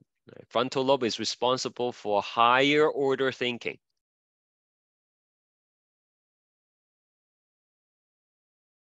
Like, what does it mean? Well, like all the complicated stuff that humans think about, right? Okay.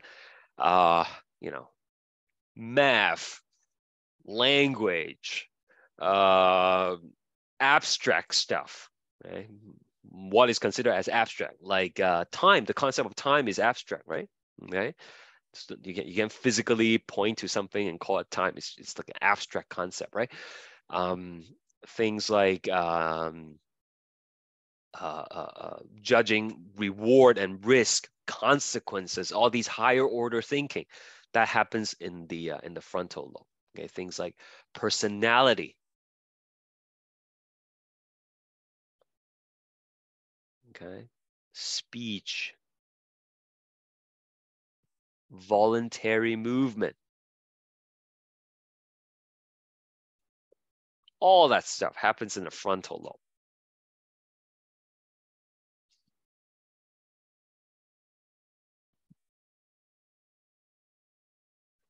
Like, you don't have to memorize it now.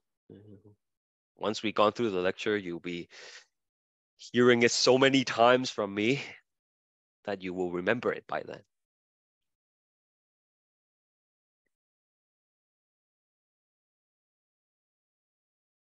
And then we have the parietal lobe here. Right here.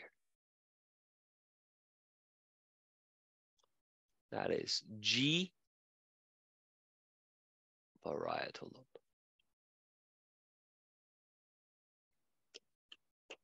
Okay. If you're like, oh my goodness, I can't believe it. If you do this structure, do this gesture, you are holding on to your parietal lobes. Okay, and you're like, oh, of course, right? Like that, that's the frontal lobe that you're hitting. Frontal lobe at the front, parietal lobe right here.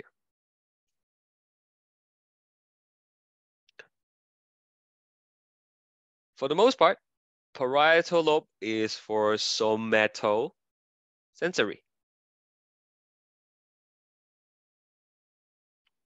Information. Okay? Somatosensory information. Right? Process. Somatosensory information. Somato means bodily.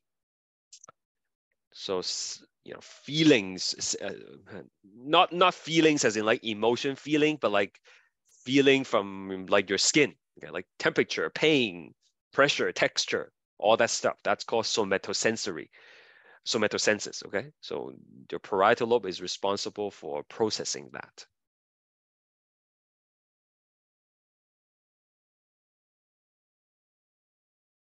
Temperature, texture. What else did I say? Pain. Okay. That happens in the parietal lobe. So separating the frontal lobe and the parietal lobe, you're gonna have your central sulcus.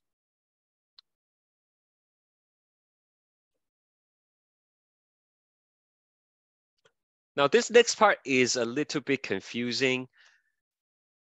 So please pay extra attention.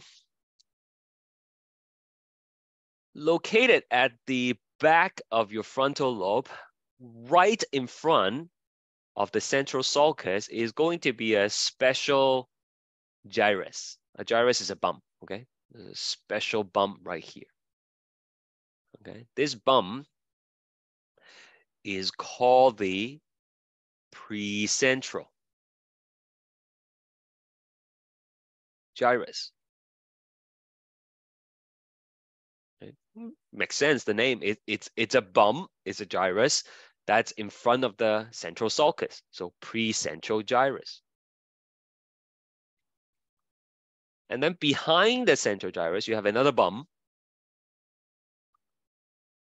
This other bump is called the postcentral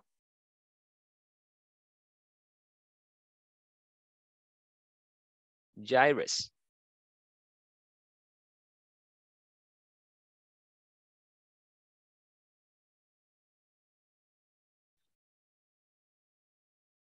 Okay.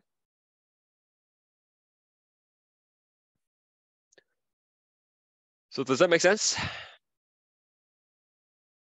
Nothing confusing at this point. I just wanted to show you the precentral gyrus and the postcentral gyrus. Now here comes the part that might confuse you, and I'm totally running out of space here. I'm just gonna write it up here. Okay, sorry. Right. So the precentral gyrus contains the primary motor cortex, which enables voluntary movement.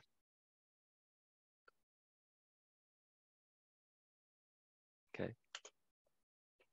The cortex is referring to the gray matter, and you know, you have different zones in the brain, different cortex, different cortical region that are dedicated for a specific function. So on the precentral gyrus, that's where you will find the primary motor cortex. Okay, so in a way, the precentral gyrus would be a description of like the region, the name of the region, whereas the primary motor cortex is referring to the function aspect of this part of the brain. Okay, like a loose analogy would be like, you know, the precentral gyrus is like saying Scarborough. Okay, and then the primary motor cortex would be saying like Centennial College, which is found in Scarborough. Okay, so this primary motor cortex is a functional area that is found along the entire precentral gyrus. And that allows you to move body parts. I'll elaborate further in a bit. And then over here, in the postcentral gyrus, contains the primary somatosensory cortex,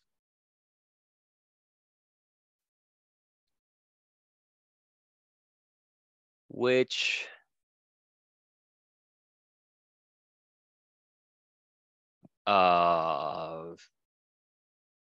allows sensation, I guess we can say. Okay, or feelings from skin all over the body. And again, when I say feeling, I'm not talking about emotions, okay? That's another part of the brain that we'll look at. These are touchy feelings, okay? Like things that you feel with your skin.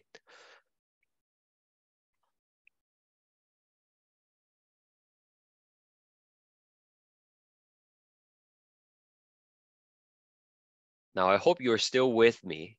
Yeah, you might still be copying stuff, but just pause for a second and listen, okay? Let's go back to this diagram that we had earlier. You don't have to go back, you can just watch, okay? Remember, you touch that hot surface, and it's gonna come in at the end, and then it's gonna go up the ascending track, right? And then it's gonna go to the brain, but where does it go? Well, now we know, because it was burning feeling, right? Hot temperature, maybe a little bit of pain. That's gonna go to the primary somatosensory cortex. Okay, then it will process that information. It'll be like, oh, just burn your hand, it hurts. Okay, it's too hot. And then to decide what to do, that would be a voluntary thing, right? Run it under the water, put ice on, those are all voluntary. And that would originate from the primary motor cortex.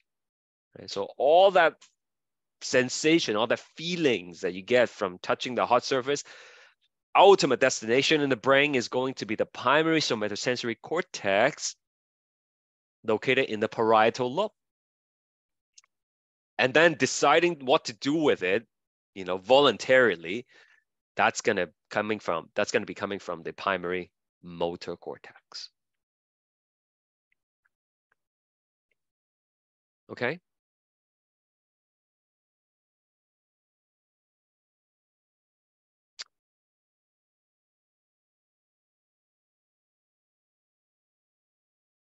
Now, this is the left half of the brain, right? So the primary motor cortex here is going to be controlling the voluntary movement of the right half of the body. Whereas the primary somatosensory cortex here is going to be processing feelings from the right half of the body as well. Okay, so it's opposite, right? Because those tracks, ascending, descending tracks, it crosses the midline at the medulla oblongata down here, right? Another thing to know, and again, we'll explain it in greater detail next class, is that the precentral gyrus and the postcentral gyrus is zoned into different parts, so that each zone corresponds to a particular body part on the other side. Okay, you don't have to memorize the which area is which. I'm just going to give you a few examples. Okay, so for example, like this would be for the hand. Okay, and this would be like, you know, for the face. Okay, and then you would have the leg that's like higher up, but let's just use the hand and the face as an example. So to feel your left hand, sorry, to feel your right hand rather, this is the left half of the brain, right? So to feel the right hand, if you poke your right hand like that, okay, with something sharp, then this part of the brain is gonna light up. You're like, oh, I feel something sharp. Okay, I feel something hot. I feel something coarse. Okay, something cold, whatever the case is. That's the part of the brain that will process it. And then to move it away, to, you know, move your fingers and all that stuff, that would be coming from this part of the precentral gyrus. Same thing for the face. Right? If you feel the left side of your face, the right side of your face rather, right? Something cold touch your face, that's going to be processed by this part. And then to move the face, right? To, you know, fake a smile, right? To blink your eye or whatever, right? That's going to be this part of the brain. So if someone has a stroke, say here, oh my goodness, what did I press? Hold on. There we go. If someone experience a stroke over here, the stroke damage this part of the brain, what's the consequences? Well, the person will not be able to feel the right side of their face, but they can still move it. Okay, they can still move it because this is not damaged, right? On the other hand, if the person has a stroke over here, that damaged the front part, then they will not be able to move the face, the right half of the face. They can still feel it.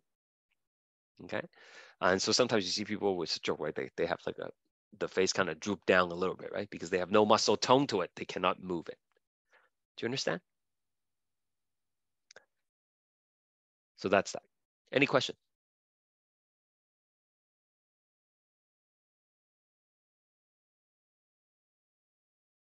Great. Just a couple more things, and we're gonna end today. There's another sulcus here that separates the frontal lobe from the temporal lobe. That is called the lateral sulcus. Sometimes it's called lateral fissure. It doesn't really matter. I'm just showing you in case you see a different name when you read stuff online and then you're wondering if there's any difference. Okay, so that's that. And like I said, that separates the frontal lobe from the temporal lobe right here.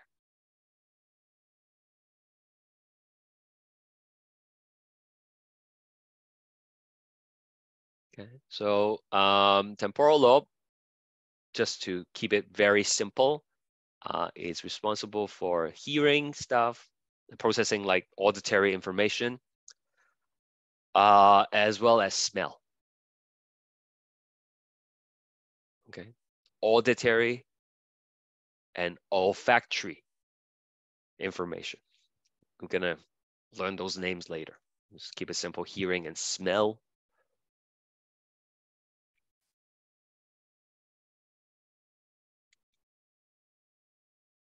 And finally, we have another thing right here on the back here. This is the occipital lobe. So what sense is missing here? We have basically most of the senses, all the senses, except for which one? Eye. Yes, for sight. That's right. So this is for vision. Vision.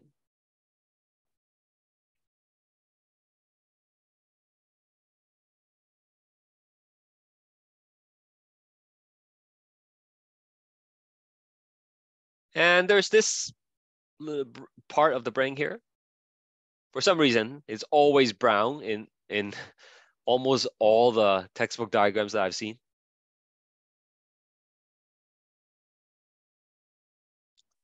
That is the cerebellum.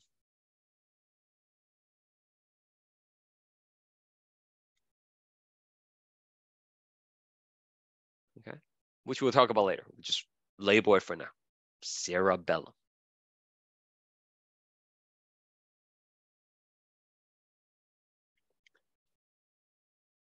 Now let's see if we can find the cerebellum in some of the earlier diagrams that we've done. So here it is, the cerebellum. So the fourth ventricle is directly in front of the cerebellum. It's sandwiched between the cerebellum and this oval over here, okay?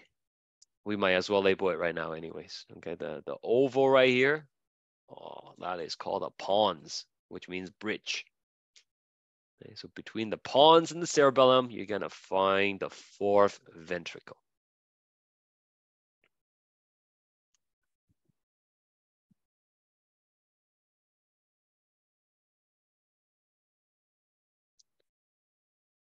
Let's go back here. You can see a little bit of the pons right here. Pons, the bridge. What does a bridge do? A bridge connects. That's what the pons does. It connects different parts of the brain. More on that later. So the question says, label the diagram below. In addition, at the Broca's area and the Wernicke's area, we're going to talk about that next time. It will be too much to go through it now. Okay. So that's it for today. Okay. Good luck on the quiz next. On Wednesday. I'm probably gonna go a little bit early on Wednesday. Let you go a little bit early on Wednesday to do the quiz. We definitely, most likely, will not be able to finish lecture 6 on Wednesday, but that's okay. Right? We can do whatever we don't finish. We can finish next class. Okay, thanks again. See you all on Wednesday morning. Bye-bye.